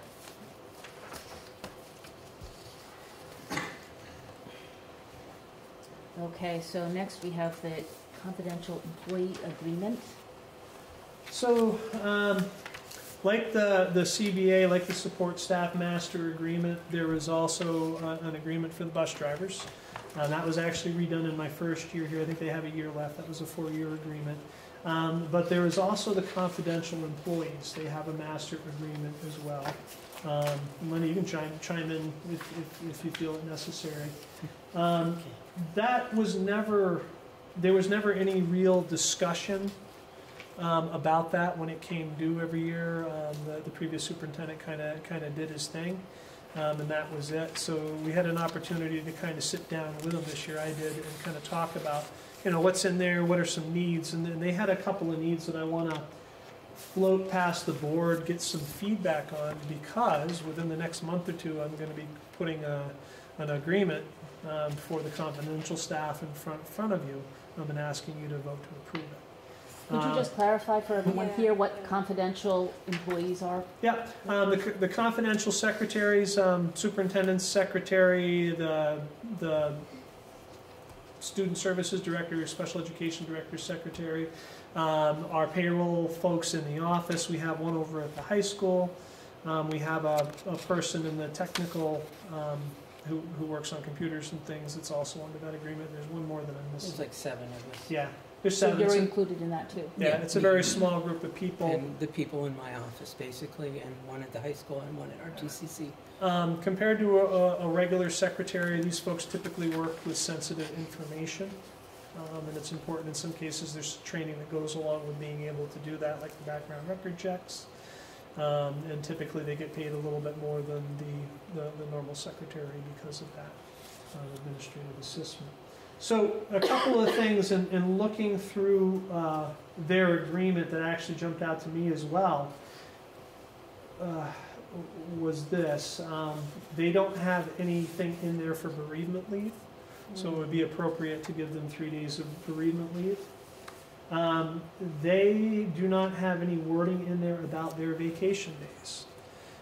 So what ends up happening, I used to go through this as an administrator in my previous district, is they're not allowed to carry over the vacation days. So what ends up happening is because the school year and the contracts start on July 1st, they don't get time over the summer to use up their vacation days that they've just earned, because they earned them on a prorated basis, to be able to actually use them, so they end up losing them. Because when school gets out into June, you only have a couple of days to take vacation. So my suggestion is going to be allowing them to carry over those days until the first day of school with students. They're very good about not taking them while students are in session, but to give them that ability. That way they can take time when people aren't here, go off and enjoy their vacations and use them on the page here. The last piece has to do with the healthcare language. The statewide healthcare agreement affects everybody. And I kind of did the same thing when the board was kind of talking about my contract as well, is there was a line that was put in there about my benefits would be adjusted to whatever the teacher benefits. Theirs should mirror the same in that, and so I'll be putting that in there as well. The other thing too that I'm required to do under executive limitations, and because it's the right thing, was to kind of take a look at where their salaries sit in relationship to the comparables. So I've taken a preliminary look at that data, and across the 7 of them, so not individually, but across the 7 of them, to get them up to the comparables, there is a need to add about 10,000. Total money or? Total money. And so I'll be recommending that as well, to get them into the comparable range. Similar to kind of what we did with the support staff that weren't in the comparables last year. So unless there's discussion or comments, those are kind of my intents right now, in terms of what I'm seeing, looking at. And so you'll bring forward an Yep. agreement in the next Yep. future meeting? Yep. Yeah, similar to what we did with the bus drivers. We'll talk about what the changes are. We can hit again why if need be, and then ask for a little more. Are there any other questions for Lynn in this preliminary sort of report? All right. Next, we've got 2 monitoring reports, 2.4 and 2.5. This is our second read. They were presented last month. Hopefully everyone has taken the time to look them over and do any further investigation if needed be. Lane, do you have anything more to say about them? No, we talked about them last time, unless there's question. 2.5 was the real easy one. That was the succession planning, in case I'm taken out by a bus. So in the short term, and we've actually already used it once, Robin, because most of what I deal with deals with budgetary and human resources pieces, which Robin works on constantly all day long. If it's a week or less, it's Robin making the decisions. If it goes longer than that, then it shifts over to Erica. And they both have notarized letters that they can present in case they're signing for me if I'm out. And 2.4 was basically what we just went through. It's financial planning around the budget, and it's just ensuring that proper thought and research has gone into to what I'm presenting for the board to take a look at in its most general terms. If everyone's read over the monitoring reports, do you have any further questions for Lynn? Okay. Let's vote to accept the EL reports 2.4 and 2.5 as together. One vote. Do I have a motion to accept the 2 of them? So moved. Second? And any questions or comment? All right. Please say aye if you vote to accept the reports 2.4 and 2.5 as written. Aye. Any opposed? All right, next we move to advocacy next month, February, can't remember the date, 10th, I believe, we have the meeting with the legislators. Did you invite Jeff, Francis, and Sue?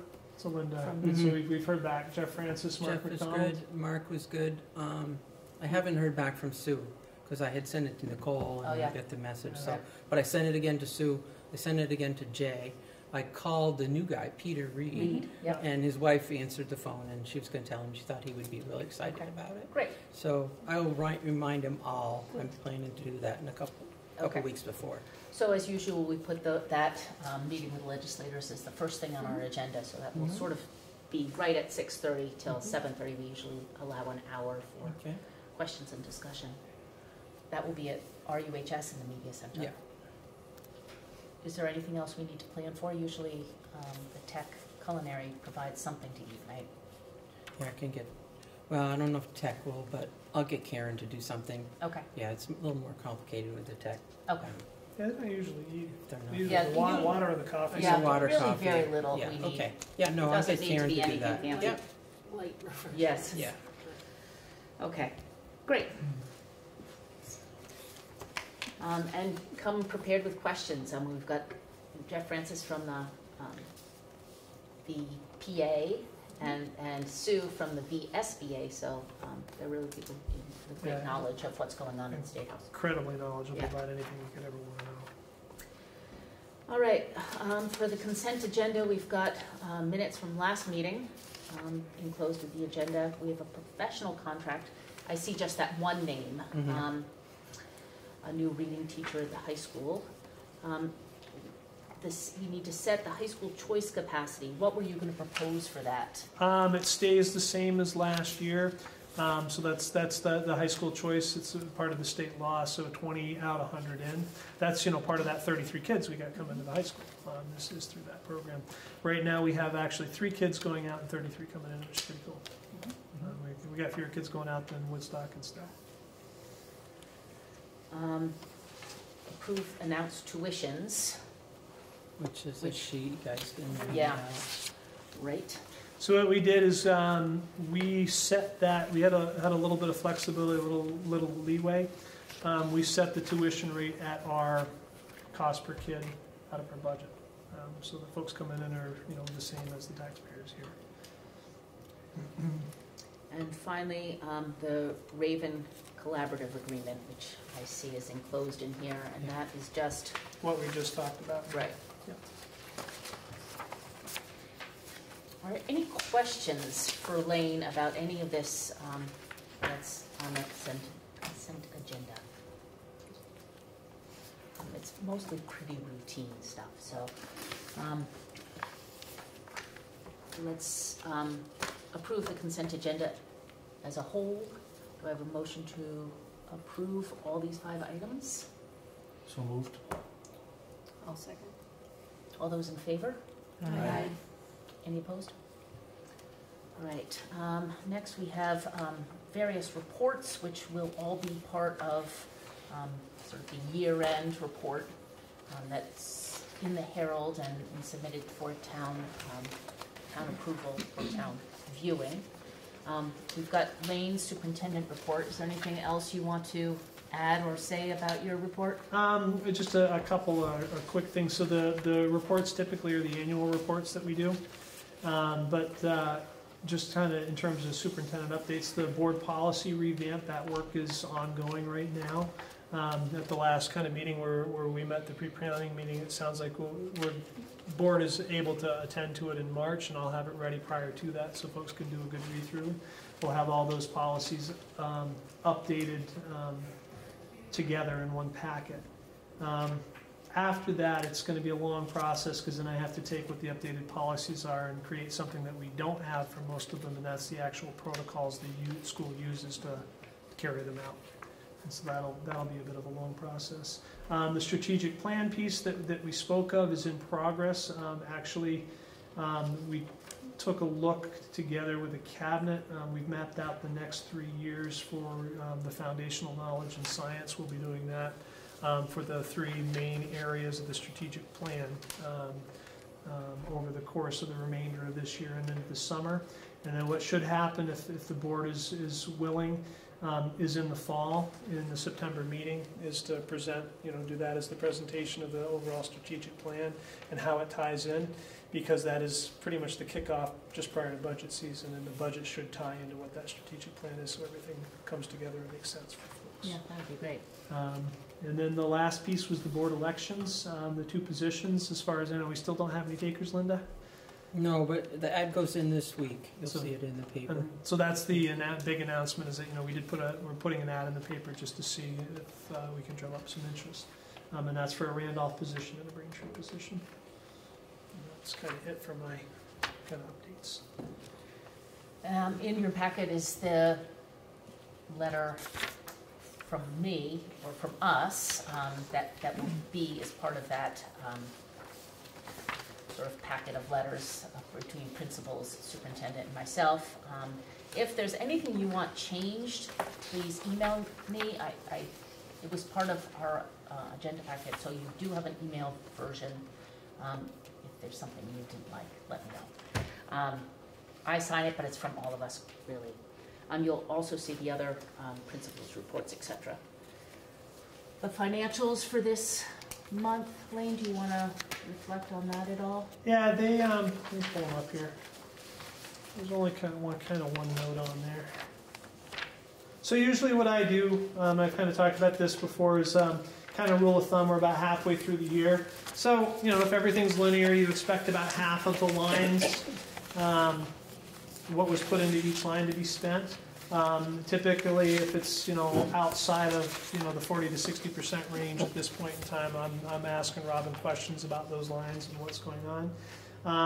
Things are good. The only thing I wanted to point out, because it is a quirk, this is on the revenue page.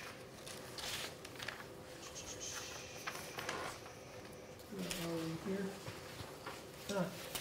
So on the revenue page, if you go down from the top, that 27,708, that's the current income coming in from the after-school program. So we'll expect that to be probably around 60,000 by the end of the year. That was one of the reasons when we were in the budget discussions. We talked about it'd be nice to take the next step, the final step in terms of the preschool program, getting it so it's full day free for 4-year-olds. One of the reasons not to, given that jump in the healthcare costs, was because what we have in place, if we maintain it, it is generating offsetting revenue, which is important. And then the other one, it's hard to find. Last page says expenditures at the top. It's the second block under transportation, it's L. And if you go down, it says unallowed special education. And if you go over, it's negative 21,965. What that is, and because this is an anomaly, I'll also tell you something about the cost of special education. We get reimbursed from the state for special education costs if they go above a certain amount. These are costs for a child that we were transporting. It's probably the most expensive child in the state. And what ended up happening is when they redid the IEP at the end of last year, is as part of the accommodations, they forgot to put in transportation. So they picked up on it pretty quickly, but and fixed it. But because it wasn't in the IEP, the state refuses to reimburse for it, even though it was a state-placed student, and so it's a big deal. And so I've talked with the special education department. Some of it is potentially just being overworked, and they went into the actual software system, had them put a little pop-up that comes up if they have a student that typically has transportation. The pop-up comes in and reminds them to take a peek. But they picked that up in less than 3 weeks, so that gives you an idea. And that's only a partial reimbursement. Gives you an idea of the expense sometimes and the severity of the needs of some of these students that we work with. So that's the only real anomaly in there. Everything else is pretty good. Some of the expenses in terms of transportation, repairing the vehicles is a little higher than we would expect, but it's due partially to my fault. The second year here, we bought 2 new buses, 2 additional buses to transport the students from Rochester and the students from Chelsea, all the school choice kids that decided that they wanted to go. We didn't replace the 2 oldest buses that year, and so those ones are in the point where I'll be coming in to ask about getting a little tap in the reserve fund for a little bit of money to replace 2 or 3 of the buses. I have a question. Under maintenance, how come the contracted services are so far out of whack in the budget in your section J, line 3? Give me a second. It takes me a minute to orient myself.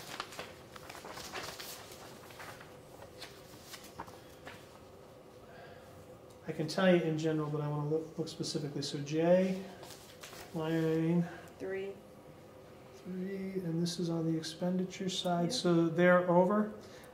So a lot of this,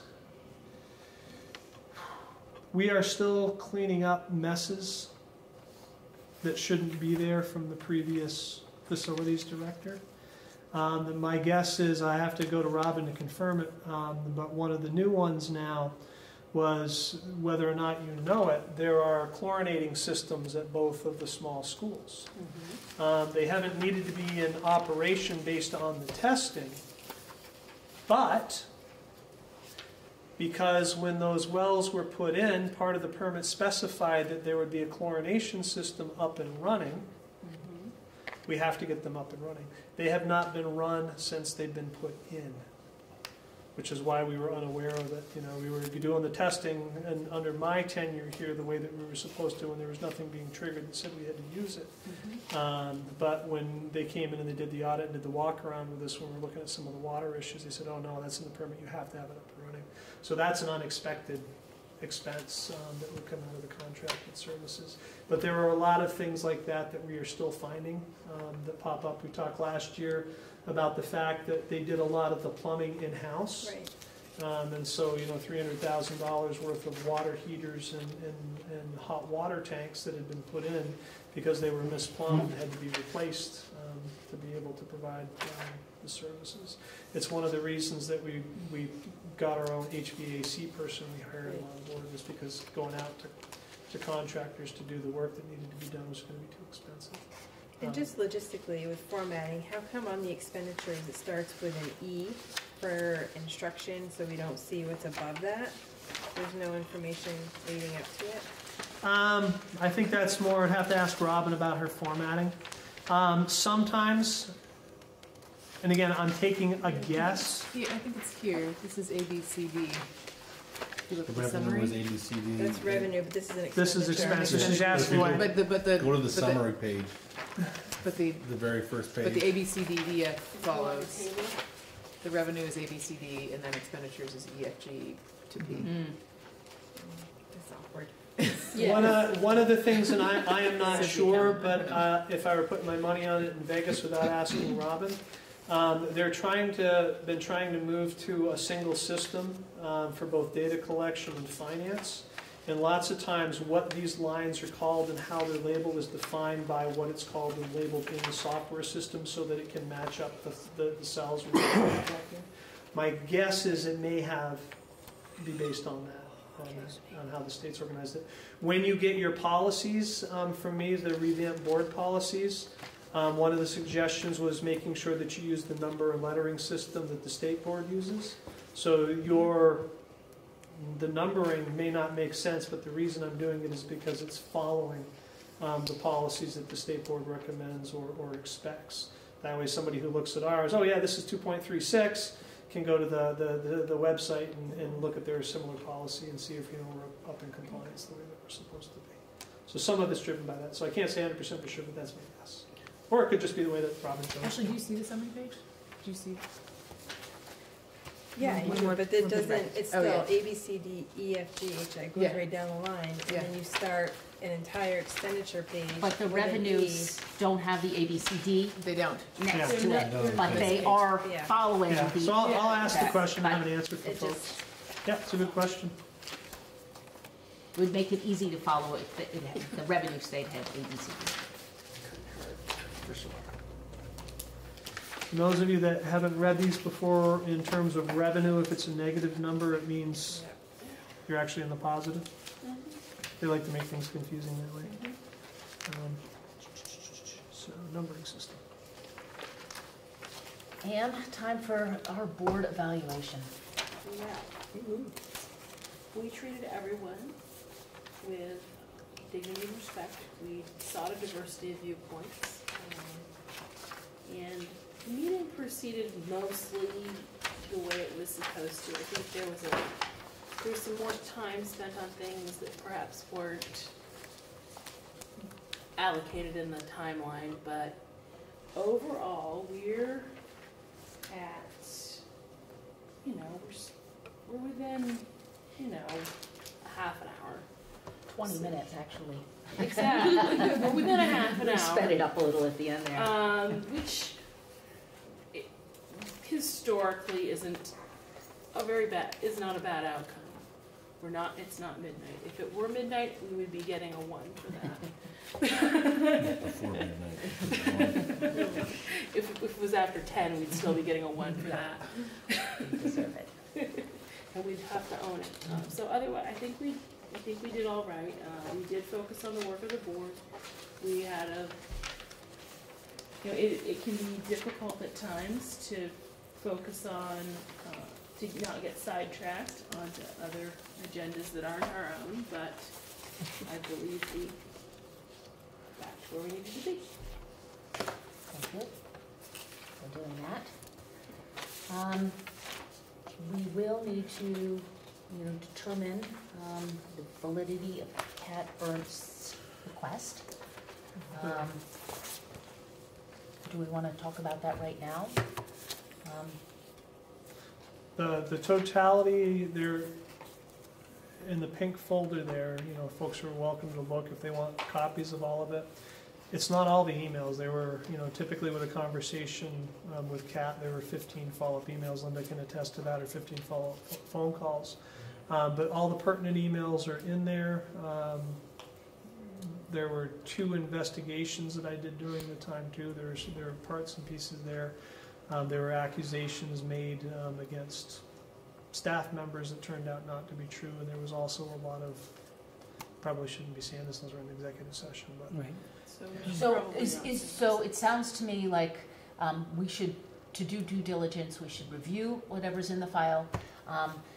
Do we have any documentation of what transpired at the select board meeting in Braintree? Okay. I just have. I have the minutes. Yeah. I have the minutes on my phone. Do you? Was there actually any detail in Not that? really. No. Okay, so I think Linda that's wrote the maybe a minutes. question. No, it's not Linda, it's Holly. I'll take those. No, I was just wondering, do do we, these and the minutes, other not thing those. I think that's pertinent is perhaps if we can find out whether there was a bus stop there, and if there was, But when. even if there was, I think at the end of the day, the decision is about whether it's safe or not, and that's Lane's whether decision. it's safe now. So regardless of whether there was one, I don't think that matters. I think we have to People decide if could he make- did his due diligence in determining that it was a safe or not safe environment for the bus to be It in. could have been a van too. It may not have been a bus. That was the Yeah. only other thing I was People thinking. can also have made terrible decisions in the past. Right. We don't have It to- could have been not safe and it was happening, but But to often, me, Do you have confirmation on your conversations with the select board and the road people? I think I typed up notes from it. that- Oh, because she was saying the opposite of what you were saying. Yeah, no, they physically came in, Megan and, Jess. Yep, they It's came in Jess. together, sat in my Jess. office in the afternoon, and we talked about it. That's There is the Jeff. email that I actually sent to them inviting them in. Basically, the email, you'll see it in there, it's basically saying, I was kind of joking around with them a little bit, was basically saying, Kat has been pursuing this, and she's saying that the select board is willing to, make changes to the road up there to make this happen. I said, it might be better for us to talk in person, but I said, you realize, there'd be some significant changes. There's tree cutting, there's, adding to the road up there, there's this, there's that, so you just make sure you know what you might be committing yourself with before you do, so we should talk. And that's what kind of triggered that meeting. so I think to do due diligence, this will be available in Lane's office. People should take the time between now and the next meeting and read through what there is, do any other further research so that we can make a informed decision anyway. I mean, I think really the policies say that you are responsible for this decision. Yep. And, policy-wise, it seems fairly clear-cut, Can I have a clarifying question? This affects one family? That's the piece I wasn't We've never sure heard what- from the other, gotten a name of who that other family is. Okay. I've never heard from them. So, the thing that the board does have the power to do under your policy governance, it's not something that you should do regularly. But let's say that you do this review and you find that you are in complete disagreement with me, even though it's in my bailiwick, what you could do is a vote of support or a vote of non-support on the superintendent's decision. That's a possibility too, if you felt so moved, if you don't feel that we did our due diligence and whatnot. So I think, everyone should review the policies that pertain to this matter, and let's discuss it next month, so that everyone's aware of what has transpired, so that we're not swayed by different conflicting sort of reports of what happened. The other thing that I didn't want to bring up was Wes Gibbs was here. He was the bus coordinator afterwards. He probably would have a little insight if there was another stop up there. Yeah. I mean, I've worked at Braintree School for a long time. I don't remember that there was. Yeah. The Dana Wes would twins, I don't think they ever rode the bus. They're out past Rolling Rock, but I don't know for sure. I Well, never rode the bus. Jeff said when he checked, the date, number of years he gave me was 30. He Yeah, said, so looking back 30 But years. Wes would definitely Lived know. in Braintree for over 20 years. Yeah. Yeah. At And then Has there been a bus stop up? our So- folks that went back to 2001, they said no. Our memory went back. I said no, there's never been. So, anyway, let's revisit this next month, and let's be prepared to make a decision. So just logistically, is there follow-up with the concerned parent to say that that's the process? Do we just notify her that the review is happening over the course of the next month with final determination? Okay, I just think out of fairness I for agree. that We should do that. communication. So that's something that'll come out of Lane's office, or something I don't that- know. Should I do that? Or Yes. Okay, Yeah. I'll do that. I'll Through be able the, to through find the, her yeah, address. to Linda. and Or, Linda. yeah, I'll get it to you. Okay, I'll do that tomorrow.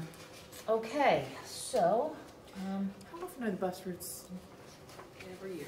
He looks at. reevaluated? He looks at where its he students are. revamped them last year. He did like 2 weeks of trials.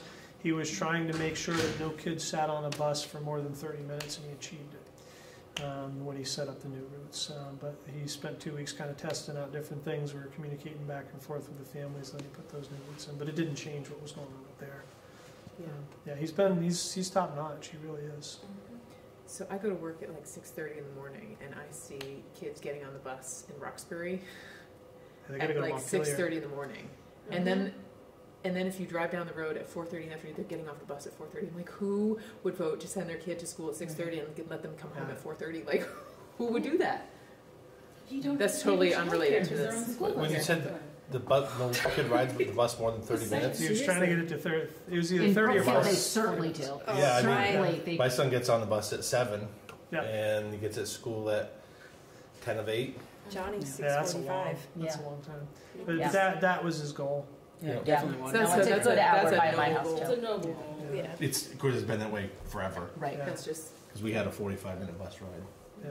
Yeah. I mean, the other, of course, it's actually fairly costly, but you can always throw another bus in the.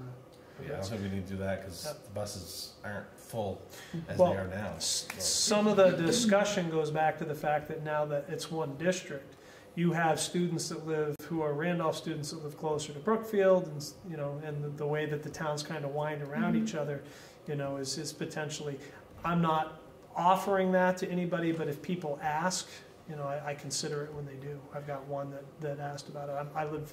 I live a mile away from this school, but yet I got to ride this many minutes to get to that school, And especially like the bus my son rides, it comes down West Street and goes up through East Braintree.